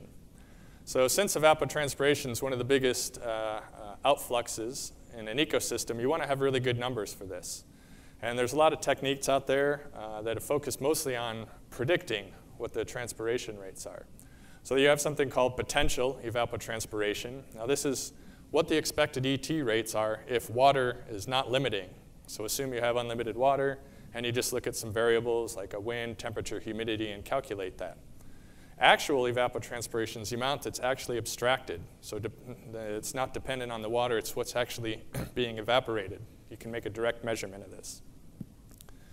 Now the FAO has some guidelines and recommendations on procedures for assessing evapotranspiration, and I'm not going to go into the detail here. This afternoon we have a side event which Dr. George Burba here, one of my colleagues, will talk in great detail about evapotranspiration and making direct measurements of that. But based on these estimates, the FAO even suggests that this is not a perfect method for getting to evapotranspiration. Climates have different changes that are going on, and the equation doesn't fit across the board. Vegetation heights are changing, leaf area index is changing over time, and irrigation patterns. All these numbers can influence these measurements. And it's really important to have accurate values for evapotranspiration because you can use that, for example, for forecasting when you should irrigate. So when evapotranspiration rates are more than what the precipitation coming in, that's when you know to irrigate. And knowing when to irrigate and how much to irrigate is very important. So here's some graphs just to show some data. If you look at the top graph up there, you have a plot of the potential evapotranspiration, what's being estimated, and then a measurement of actual evapotranspiration. You can see throughout the day that the actual evapotranspiration is lower.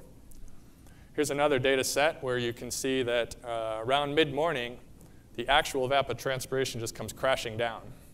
You know, it could be because the stomatas are closing up and it's trying to conserve energy, the plants, but the potential evapotranspiration values are shown there. And if you base those and use that for irrigation information, you can run into some errors in how you plan your irrigation scheduling. So the eddy covariance method. This is a method that's been about for a couple decades now for measuring ecosystem fluxes. And instrumentation and the method itself has been evolving, and now it's used in a lot of research disciplines and across many different applications like the ones you see here. Now, if you go back to that example I said about putting a bag on the leaves to measure transpiration, imagine in Texas, if those juniper trees, they were trying to put huge bags over all these trees and measure transpiration. It's just not feasible. And in agriculture, you can't go out here and place bags on these trees. So how do you make a measurement on an ecosystem level over a large field like this? So what you can do is you have a gas analyzer and a sonic anemometer. They're set up on a tower here, and we'll talk a little bit of detail. This is an eddy covariance station set up in a field. And the major components are having an analyzer to measure the water vapor concentration, an anemometer that measures wind speed and direction, a biomet system tells you a little bit about the environmental conditions, and then you have some kind of interface unit where all the data comes in and gets synchronized and put into the right formats for analysis. This here is a schematic of the open path analyzer, infrared gas, and the light source goes up from the bottom up to the top. And when the light goes through that sample path, if there's any water vapor there, that water vapor absorbs that, some of that light at a specific wavelength. So the more water vapor in the atmosphere, the less light reaches the detector, and that's kind of a simple way to explain how this gets the concentration of water vapor. Now for eddy covariance, you put this analyzer and the anemometer on top of a tower or a tripod out in the ecosystem of interest. And when wind comes across an ecosystem, it's rolling across in the form of eddies, kind of like waves in the ocean or smoke from a fire. And it's rolling across, and all the wind is coming up from upwind of the tower, and it blows into the instrumentation there. So this eddy is rolling past, and it gets measured, and it has a specific concentration for the water vapor, say 20 parts per thousand in this case. When it rotates down and mixes in with the ecosystem, more water molecules are getting added into that air parcel because of the transpiring vegetation. And when that passes back up through the instruments, you have a different concentration. So then using some mathematical principles and physics, you can do some calculations and get a net water vapor exchange for that particular time period. So eddies are all different kinds of sizes. You're making measurements at 10 times a second for these kinds of measurements, and computing half-hour flux values or getting that water concentration. So for eddy covariance, you measure over a large area like we talked about. So the distance out to how far you can measure in a field or an ecosystem is based on 100 times whatever that instrument height is above the ecosystem. Typically, these are done on level terrain. The measurements, again, are very fast, 10 times per second. You have an aerodynamic instrument. And these measurements need to be made 24 hours a day, 7 days a week, year-round. So it's really important for the instrument to be robust, to be sitting out there, also to be low power, because in a lot of places these are remote locations where only solar panels are available. This is just a simple flow chart of how you get from the raw data all the way around to the final fluxes to get your ET measurements. Now in the past, this has been done over the years in spreadsheets and Excel and using formulas. And then more recently, programs like MATLAB and Fortran have allowed people to kind of do this. But at Lightcore, we wanted to try and make this easier for people and to help get people standardized. So we collaborated with a scientific community, specifically a group in Italy, and put together kind of a Windows-based software that does all the processing for you. So you upload your data, all this raw data, and it does all the computations. There's all kinds of features in there, and it's very flexible, and it's very accurate. It gives you the numbers you come out with, you can go and analyze and publish your data with. So this is an open source software. It's free to download on the website. So a lot of the theme here in the conference has been about big data. And so the eddy covariance systems generate a lot of data.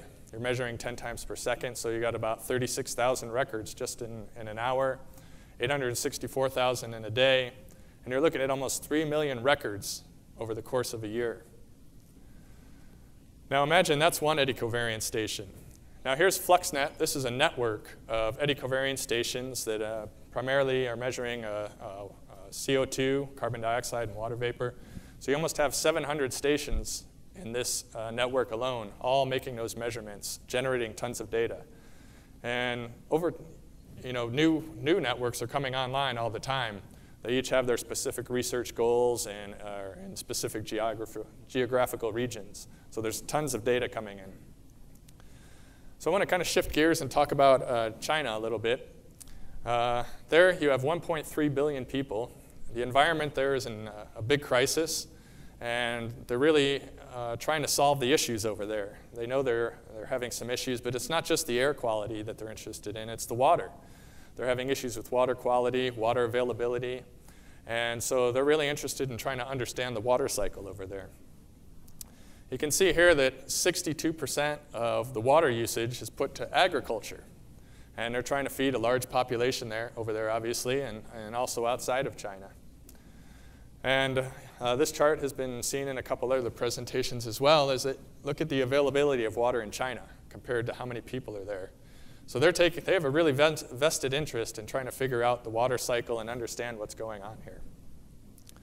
So the Chinese Ecosystem Research Network is a division of the Chinese Academy of Sciences, and they decided they want to take on the challenge of understanding this water cycle better. And specifically, they want to measure evapotranspiration rates, and they want to do it with the eddy covariance method. So they kind of spent several years picking out different sites all across China, different ecosystems, and different areas to try and make a pattern across China to make these measurements. And then up to a couple years ago, they had this plan, but they didn't have all the instruments and everything they needed to do to make this viable or not. So Lycor and a team of people went over and collaborated with the scientists there and asked, what are they looking for? How do they want the data presented? They suggested, we want to see things in real time. We want to be alerted to if there's issues at the site. We want all the data in one place, and we want to have different levels of user management. So Lycor went back to our facilities and began architecting a new eddy covariance system to work for them. So they have over the 27 towers located across China in a variety of ecosystems. We implemented the H2O analyzer, the anemometer, and the biomet system. The interface unit, again, to synchronize all this data, put it in the right format for processing. But one of the parts that was missing was this real-time on-site computations. Typically, like I was saying, you would go to take your data from your site, go to the laboratory maybe after a week, and you process all your data in the software program, and you have your answers. But what they wanted is to have it right away. So the engineers worked on rewriting this program. It used to take about 1,000 megabytes of processing power to do, and they were able to shrink it down to about 22 megabytes. What that allowed us to do was putting on a small computing board. And we located it in a little device like this. It has a GPS unit as well to help with the synchronization. This also helps to synchronize several stations in a network. Now this EddyPro software is running on that little computer board. So all the raw data, those hundreds of thousands of records are going in there. It's running through all the complete processing steps that I showed in that other chart. And then it's giving you real-time, fully processed evapotranspiration rates in this case. So here's a picture of it just installed in the field. Then the remote access, they wanted this data transmitted to a place where they could locate it. And so we have an Ethernet output that you can connect to a cell modem, satellite modems like that. And the other major piece that was missing was the software. So how to monitor and manage all this data. As we said, there's lots of data coming in. So we went about developing a new software tool and a package here. It's called Flux Suite. This is actually a map view of some sites in Nebraska. You can see we have 3 towers there. The GPS information is plugged into the map, so it shows up. And then these dots are color-coded. So green means everything's OK. If it was some issues, they would turn orange or red. And you can go to a dashboard view. And across the top, you have a bunch of status icons that let you know right away if something's wrong with one of your components. And you can see below that some graphs. So these are actually processed data right there on the instrument. They can look at it. They can see evapotranspiration rates. Every half hour, a new point is added. And they can make decisions, for example, if they're on an agricultural crop, when to do some irrigation. They also wanted to have a place where they could select specific variables they're measuring. And then if the variable goes out of range, it'll send an email to them. So if they're looking at temperature or ET or something and that value exceeds, they're going to get an email and they can act on what to do with that information. And they also wanted to have all their sites monitored and managed from one location. So here you can see a list of all the sites, and they can quickly sort, for example, on status and see, OK, we need to do some action on these first 4 sites. So now to bring it back to the network, A year ago, September, they evaluated kind of the hardware and the software and everything that came up, and the Chinese government funded the project. And so you can see the sites are all set up here in China across different locations. And then here's just a few pictures of sites set up in different kinds of ecosystems, measuring ET from crops and different regimes. There's some rice. And you can see here's some example of data coming from one of their sites. And so that's kind of it. I know that was a quick flyover, and this was kind of meant to be, as Christopher said, we have a side event this afternoon in the Grand Ballroom K at 2:45, and Dr. George Burba is going to talk in great detail about evapotranspiration measurements, eddy covariance, how it all works. And we'll have some software and hardware down there, and you can come down and ask some questions. We'd love to have you. So, thank you. Thank you. As we're going to have them back on the podium in just a few minutes, we'll leave the questions to that period. Our next speaker is Stu Taylor. He's Director of IQ Performance Measurements for the International Development Enterprise, IDE. He's got a master's degree in epidemiology and over 13 years of experience with field implementation, monitoring and evaluation of economic development and food security data. So I'm very interested in seeing how you guys do it. Please, Stu, thank you.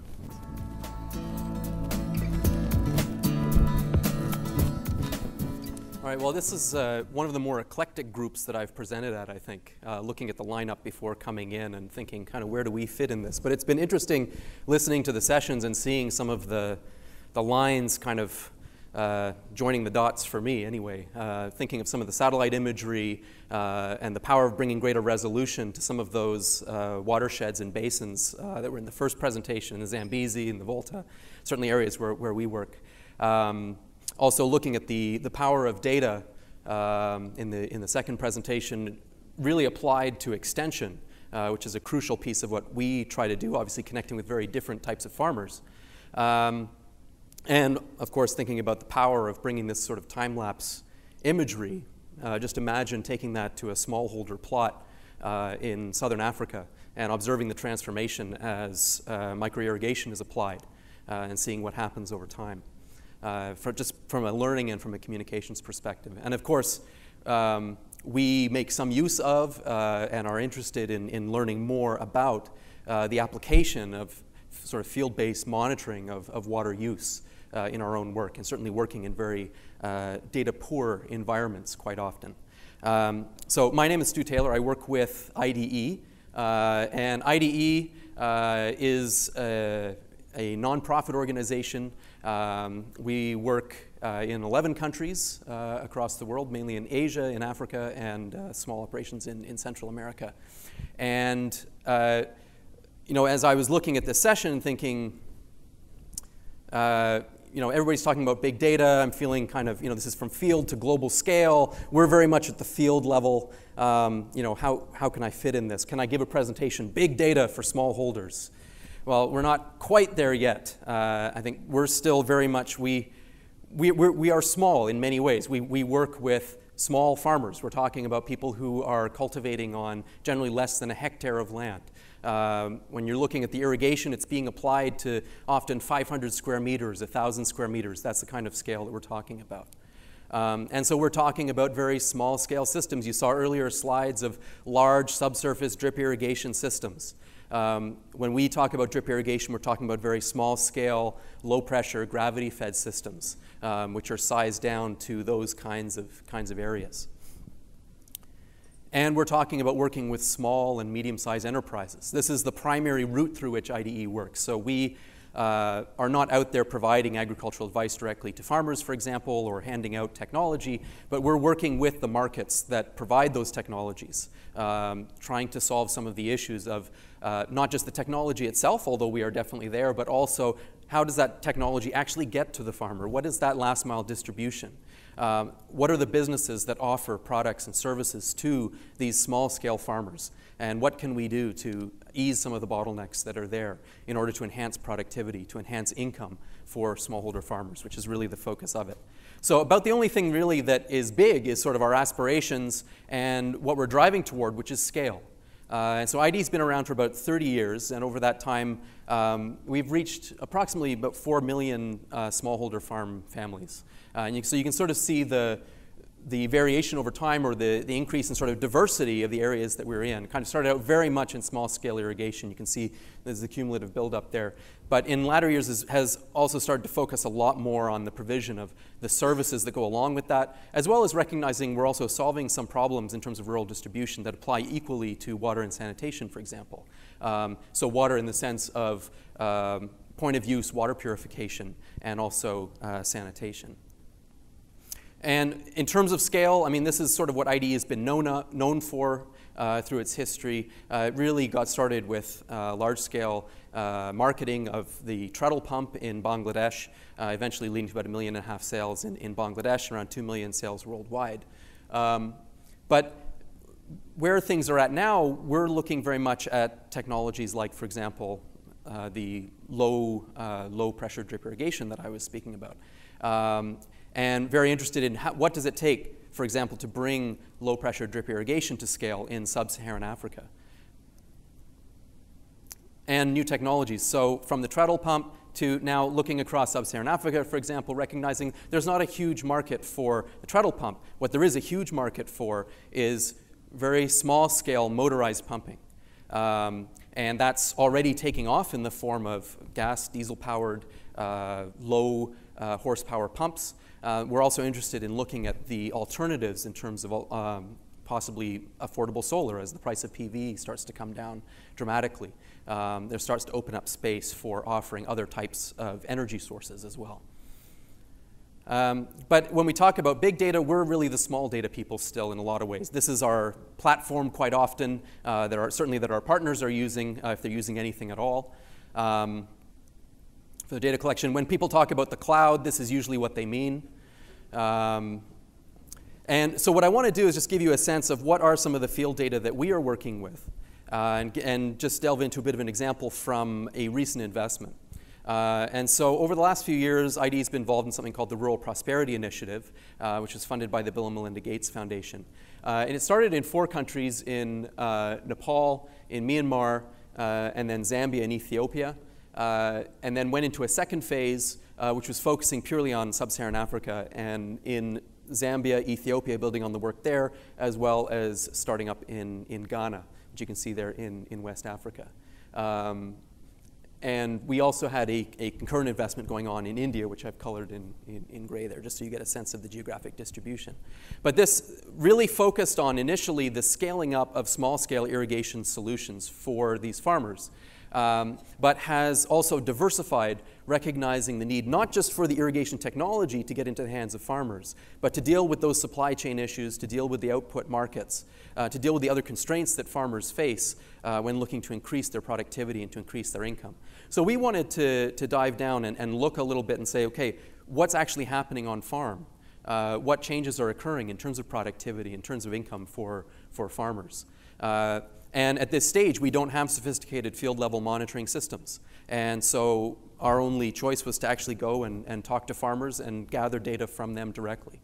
One of the areas where we did that was in Zambia. So in Zambia, we started out with very much a micro-irrigation focus.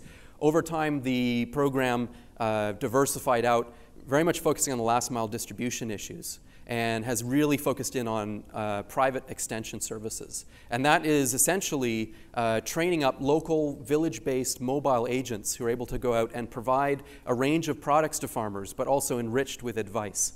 And that's advice on optimizing the use of the product for production and also how to connect to markets.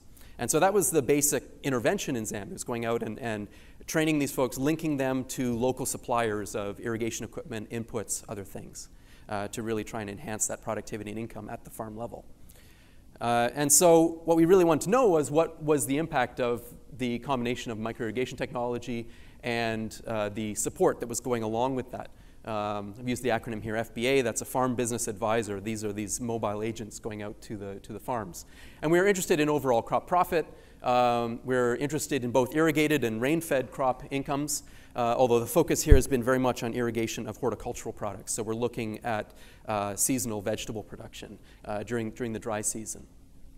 And also looking at irrigated and rain-fed crop productivity, sort of on a per hectare or per meter squared basis. Now, one of the challenges that we face is that because it's a market-based intervention, we're not going out and saying, let's give that person a pump or give that person a drip system and not that person, and be able to randomize that in that way. So we're dealing with kind of a self-selected group and going out and trying to figure out, okay, how do we actually get to the questions of attribution and measurement? And so what we did was we had records from firm level monitoring, where we're going out with the firms that are providing these technologies and with the agents who are out in the field. They are gathering sales information, which we then take in, and from that go out and visit a subset of clients shortly after they adopt the technology, and then go to them and gather information from them on their key crop production. And we're looking sort of at a range of variables across different crops, looking at things like their seed costs, seed applied, land area, land under irrigation, amount produced, and the amount sold, market prices, etc. And putting those together to generate an estimate of both the total revenues as well as the net profit that they were earning off it. And then we also went out at the same time and in kind of comparable areas, sort of matched on geographic environmental characteristics, finding some control farmers and then matching them using a quasi-experimental design. So we used an approach of propensity score matching, which essentially is saying, okay, if person A was in an area where they had access to these services, person B was not, let's run sort of a bit of a model that tells us, can sort of predict what was the likelihood that the person in the area without the service would have adopted it had they been offered it. And then we can match farmers on that basis and generate better estimates of what we call the difference in difference. So when we have kind of a baseline and an end line estimate of productivity and income, comparing those who had it and those who didn't allows us to match on those things.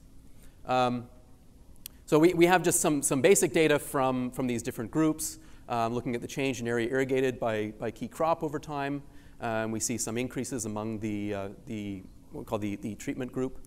In terms of the actual adoption of technology, I mean, this is also one of the things, because we don't completely control this, obviously there's a number of controls who are also going out and over the period of the study also accessing irrigation technology. So you can see that there is more technology being used by the treatment group, but it's not absolutely 100% in one and 0 in the other. And we also asked about hours spent irrigating per week, and we also asked about that by gender. This is a little bit complicated by the fact that we realized that if you ask men about how much time men spend irrigating and how much time women spend irrigating, you get a different story than if you ask women about how much time men spend irrigating, how much time women spend irrigating. This story is a little bit different on both, which also underlines some of the gender-based characteristics of this kind of data collection. In terms of results, what we found generally over the period of the study, the costs went up on both sides. That's the red line at the bottom, and then we've got some other costs sort of line on top. But the main red line cost there is fertilizer cost, which was going up over that period and really driving a lot of the costs for farmers. And the treatments were earning more, but the controls actually, not really statistically significantly less. But when you count in the costs, then their net revenues were actually going down over that period of time because of the increase in costs of inputs. And the piece there up in the upper right I've already spoken to. When we look at the unmatched comparison of revenue, so this is before we do that matching that I talked about, you can see visually actually an increase in rain-fed crop revenue for the treatment group, kind of maybe a very slight but not statistically significant increase for the control group. And with the irrigated crop revenues, we saw an increase among the treatment group, actually a decrease among the control group. When we put this into our model and run it, then we find quite robust and significant impacts on the revenues and on total crop profits for that treatment group that was exposed to the farmer services and technologies. And what was interesting was that we found somewhat less significant, but still significant in some of the models, impact on rain-fed crop revenues.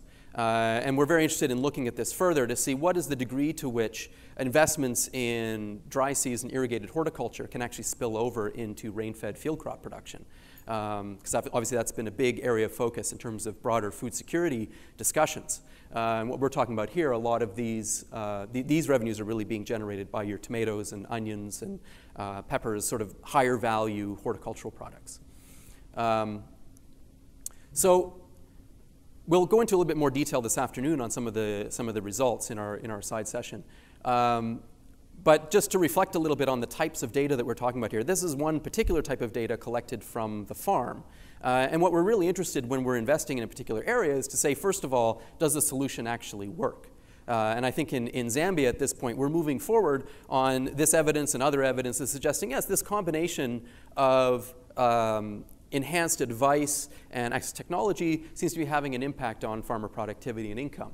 But then how does that change over time? The type of data that we need as we want to take this to maybe not necessarily global scale, but certainly national scale in Zambia, for example. And the data move from the field to the firm. And so already we do a fair bit of monitoring of firm level data. But what we're really focusing on now is really enhancing our firm level monitoring so that we can see as we go to scale, not just what are the characteristics of farm production, but also what are the characteristics of scaling this up, taking this to market? What are the constraints there and how do we deal with those? And so this is just a very bad screenshot because I couldn't figure out how to put it all on and I was scared of doing a live demo. But we are at this point making use of mobile technologies. This is one of the farm business advisors in Zambia. So our staff can go out, collect information from those farm business advisors. This is sort of the basic thing with the GPS coordinates, you get a photo of the farmer and various information that scrolls down a bit. But then also sub to that bi-weekly or monthly updates on their business activities so that we can then get a better sense of how is this actually growing over time in terms of farmer services and the enhancement of that.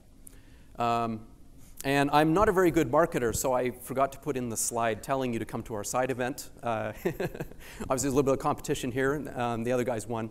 But we are hosting a side event this afternoon. My colleague, Bob Nannis, who's here, and myself will be presenting some of these results and the implications, how we're taking it.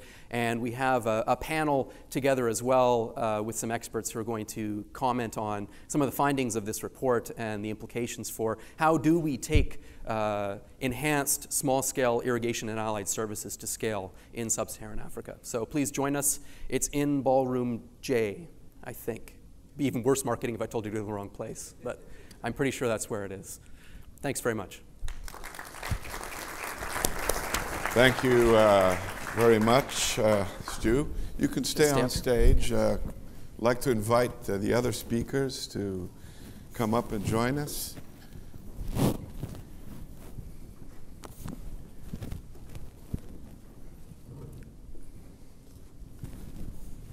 So the floor is open for questions to all the speakers. And by the way, Swat Irmak slipped me a note during the last presentation saying that he had to run to the airport to catch a plane to go to Washington at 1:30. So unfortunately, he's gone. But we have the other speakers here, and we can have a little discussion on different types of data that you've seen. So please use the microphones. Yes, let's start off. Yeah. I have a question for Anderson from USDA. I see that the excellent work done by USDA on ET and evapotranspiration stress index, but I also see that United States have a lot of drought monitoring system, varying from NASA, NOAA, Nebraska. So whenever we see I come from Sri Lanka, whenever we see that a lot of monitoring systems are there, how do you coordinate within United States? That is number one. And how do you see that your information is used effectively by the farmers? Or is it only for the decision makers? Just to make sure. Thank you. No, that's absolutely right. There's a plethora of drought indices floating around. And that's kind of the skill of the drought monitor authors, to look at a number of different indices and try to make sense of that. Each one of them is kind of giving you a little bit of different information. There's some different nuance that has to be factored in. The water supply component reflected in the SPI indices, the water consumption component that's reflected in the ESI, and soil moisture indices. So it's a nuanced analysis that these drought monitor authors are very skillful at, but we have to do a better job at kind of communicating with the public as to what the unique value of all these different indices are. I don't think you can make a drought assessment based on one single index. I don't think there's a magic index out there right now. They're working towards objective blends of different types of indices. Maybe that will help to simplify the dimension of decision space. Yes, absolutely, there's a lot of information. I think more work has to be done to consolidate that information into information that's useful for the stakeholders who are making decisions. I have a question for Stu while the next speaker comes to the microphone. What are the greatest challenges you've encountered in gathering this type of data in villages and with farmers? What are the issues typically that you encounter in the field? I would say certainly one of the key ones would be when you're dealing with self-reported data on production and on income, is just the sheer measurement error that's involved in doing that. We try to counter that somewhat by triangulating within the surveys, sort of looking at various types of data that we're asking for in the same questionnaire, and put those alongside each other. Do they make sense together? As well as in terms of using this matching technique to say, okay, we know that there's error in the measurement, but is there a reason to believe that the error is going to be biased in a particular direction when you're comparing the treatments and the controls? And so we try and look at some of the washing out of that. We've done a bit of study of the reliability of the recall data with colleagues from NORC who had done some estimates on how to do some adjustments on that. But that's certainly one of the areas. And I think it really depends on the outcome that you're asking about. And one of the key areas that we really struggle with is actually water use. That's one that is notoriously unreliable in terms of how do you estimate that. And when you're talking to farmers who are maybe running a motorized pump and you have an idea of what the flow rate is and the amount of time that it's in use, which is something that they can kind of report on semi-reliably, that's one thing. But when you're talking about sort of bucket-based irrigation, where somebody's going to a well, carrying a bucket over to some crops and distributing it that way, what do you ask? Do you ask how many buckets? Do you ask, So that's where we're actually very interested in how do we leverage some of these technologies a little bit better in terms of field-based monitoring and in terms of bigger impact, even some of the satellite-based imagery and that sort of thing, to be able to measure change in a more reliable way over time. Thank you. Francisco, you have a question. And might be open for all the panel. From the production chain to the delivery of information useful for stakeholders, we deal with data in the two assets, the tools that we develop, and there are different companies developing similar tools. To the user, which could be in the research, could be an agency, do you exchange information? Are you aware that the data produced by one company or the other, or the data used, or the collection of the data from a USDA, for example, coming from different instruments, can communicate or flow without any problem? Let's say, and put it in a different way, a simple one. Can we talk about apples, pears, when we deal with this data and information? And this, again, from the production to the delivery of information to stakeholders. Who would like to tackle that? Maybe we can start with Dave. You have a system of network that I notice in the photographs might have equipment from some of your competitors. Does your system of collection and transmittal of data, is it flexible to include data from other sources? Yeah, because ultimately, the goal is for the researcher to get the information they need. And it doesn't do us or anybody any good to deliver something that they can't use, or they muddle through the data, or they get the wrong results from. And so we spend a lot of time trying to do integration, which is difficult with different types of instruments and the way the data comes across. And so there has to be quite a bit of collaboration even between competing companies and measurements. And you know, there's a lot of literature out there that's doing a lot of comparisons of, for example, eddy covariance, and like Suat was doing with his soil moisture probes, and also like the satellite data, also doing comparisons with actually eddy covariance towers. So I think, you know, it's a lot of this is being done by the researchers right now, and trying to compare methods and see which one gives the best answers that they can actually use to make decisions with. Anyone want to follow up on that? I guess the time-lapse project is one where data, and now with the Focal Stream software, data is available online in a package to actually manipulate and allow people to create their own movies, right? Well, and I can jump in on a little bit in that and your question touches on what I think is probably the single biggest challenge right now of the big data revolution. So we have a lot of data. We have a lot of sensors kicking off a lot of data. We have, you know, massive storage farms that can store a lot of data. But the reality is that the data is kicked off in a format that is unique to its own format. And so this is actually a really hard problem, this idea of integration, you know, whether it's integration at the sensor level or integration at the data level. And there was a question about it in the general session on the first morning, and you know, the easy answer is data standards, open data standards and shared data standards. And that's a good start, but the reality is from a software standpoint, when you want to integrate data, you have to have normalized formats. And an open standard is only as good as the standard, and its ability to share data is only as good as the programmers who've actually implemented it. And so, you know, I've spent a lot of time over my career looking at this, and pretty much a problem that has been faced by every single project that I've worked on for the last decade has been getting data into the right format so you can ingest it in your system and you can do something useful with it. And I think the reality is from a technology standpoint, we don't have good solutions to this problem yet. And the fact that we have so much data that we want to interact with is, I think, drive some innovation in this field. But I mean, the reality is it's not easy. If you can get the data in a format that you're comfortable with and you're flexible enough that you can then ingest the data in that format, I think, you know, great, everything works really well. And Focal Stream is a good example. Yeah, we have a lot of data in Focal Stream, and yeah, we have APIs that you can consume the data with. It assumes that we don't change the APIs, that you're satisfied with the kind of data that we're giving you through those APIs. You know, the idea that there could be an omnibus standard for all data in this domain, I think, is probably a pipe dream. And I think software holds a lot of potential in being able to make intelligent decisions about, you know, real-time formatting, yada, yada, yada. But I do think that we need to see more innovation here, and I think that, you know, funding agencies probably need to really think hard about this and invest in creative solutions to what amounts to, I think, the single biggest challenge we face with this big data. Thank you. Dr. Victor Sadras, you have a question.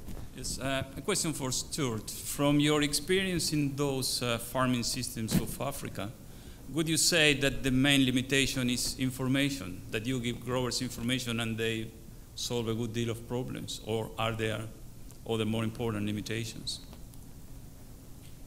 Well, I would say there isn't sort of one limitation. I think that's the thing that we've learned over time. There isn't sort of one key thing that you solve that and that's it, you've solved the problem. And I think, you know, we kind of started at the technology end saying, you know, here's a technology that can make a huge difference, and it can. But over time, realizing in the implementation of that, you've got these key kind of areas, key bottlenecks that need to be addressed. So I would say information is definitely one of the key issues, especially when you're talking about introducing something like drip irrigation for smallholders in the Sahel. It represents a fundamental change in the way that they do agriculture. For some people, even just doing irrigated agriculture and doing a market-oriented horticultural production is a complete change. So there's a huge need for information and support, and I think there are two other key areas of innovation. One is still, I think, on the technology side, ensuring that technologies are properly designed and sized for smallholders, and the other is in financing. For people to actually access the services and the technologies, there needs to be some kind of credit mechanism in place that is sized down, again, to what they need. And so those are kind of the three key areas that we're pointing at, and which we'll talk a bit more about this afternoon as well, is really the technology, the credit, and the services, which really is focused on that information. How do you enrich that so that farmers can optimize their production and their connection to markets in that? So it's definitely a key solution, but it's not the only solution. Jesse Starita, you have a question. Yeah, I wanted to ask Mike and Ian, one of the things that I appreciate about your project is it's very easy for the average person to comprehend changes in water levels and seeing the watershed in motion and runoff, snowmelt, those kinds of things. But how do you seek to incorporate the things that you can't really see in the watershed, such as, compounds, molecules, things that affect water quality that, at least on a superficial level, are pretty hard to gaze right with the eye. So are you working on that at all? It's funny, I just passed Mike a note a little bit ago that said, do you think we can time-lapse the water cycle, in all of its components from, in the sky to below the ground in a combination of using time-lapse photography and data visualizations and other animations? And his answer was authoritatively, yes. Yes, sort of, kind of. I don't get somebody to build it. Yeah. We have a graduate student who's doing more or less the same thing you're talking about, Emma Buckley, who's here with us, who was in the poster contest, who is taking several of our time-lapse locations in the Central Platte and coupling the images with data that she's collecting on water quality. She's also using SONS to look at bat calls and bat migration, as well as frog calls and frog emergence. Also doing things to correlate pixel colors with when plants leaf out and that sort of thing. There's a lot of potential within this that has not yet been explored because I guess we're more from the art side of the equation and not so much from the research or science part of the equation. Part of the reason we were excited about coming here is to interact with people who do have imaginations for how to use what we're developing in a scientific, understanding way.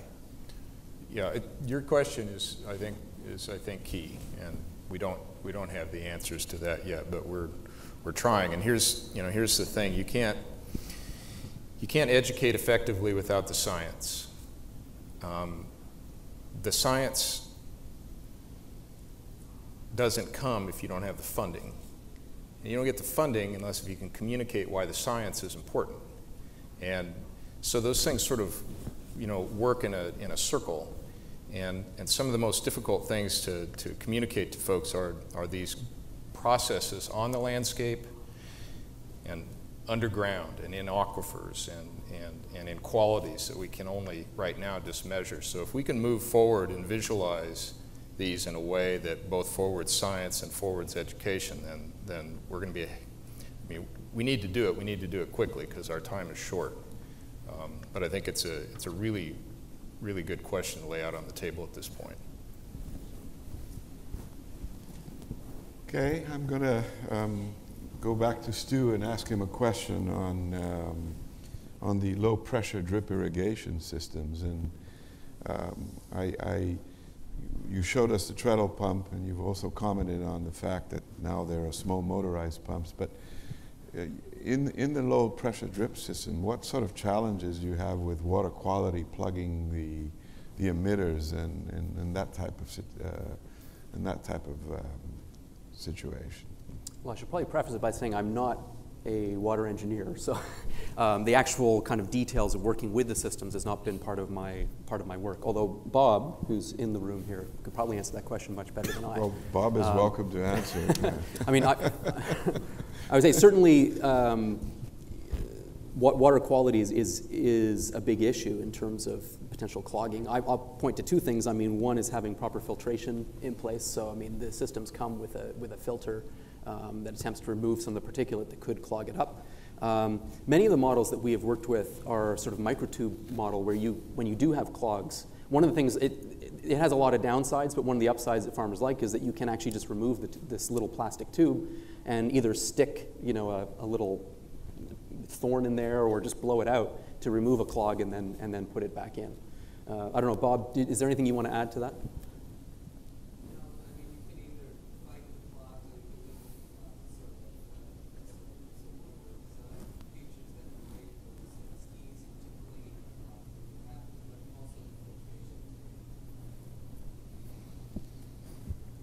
Okay, very good.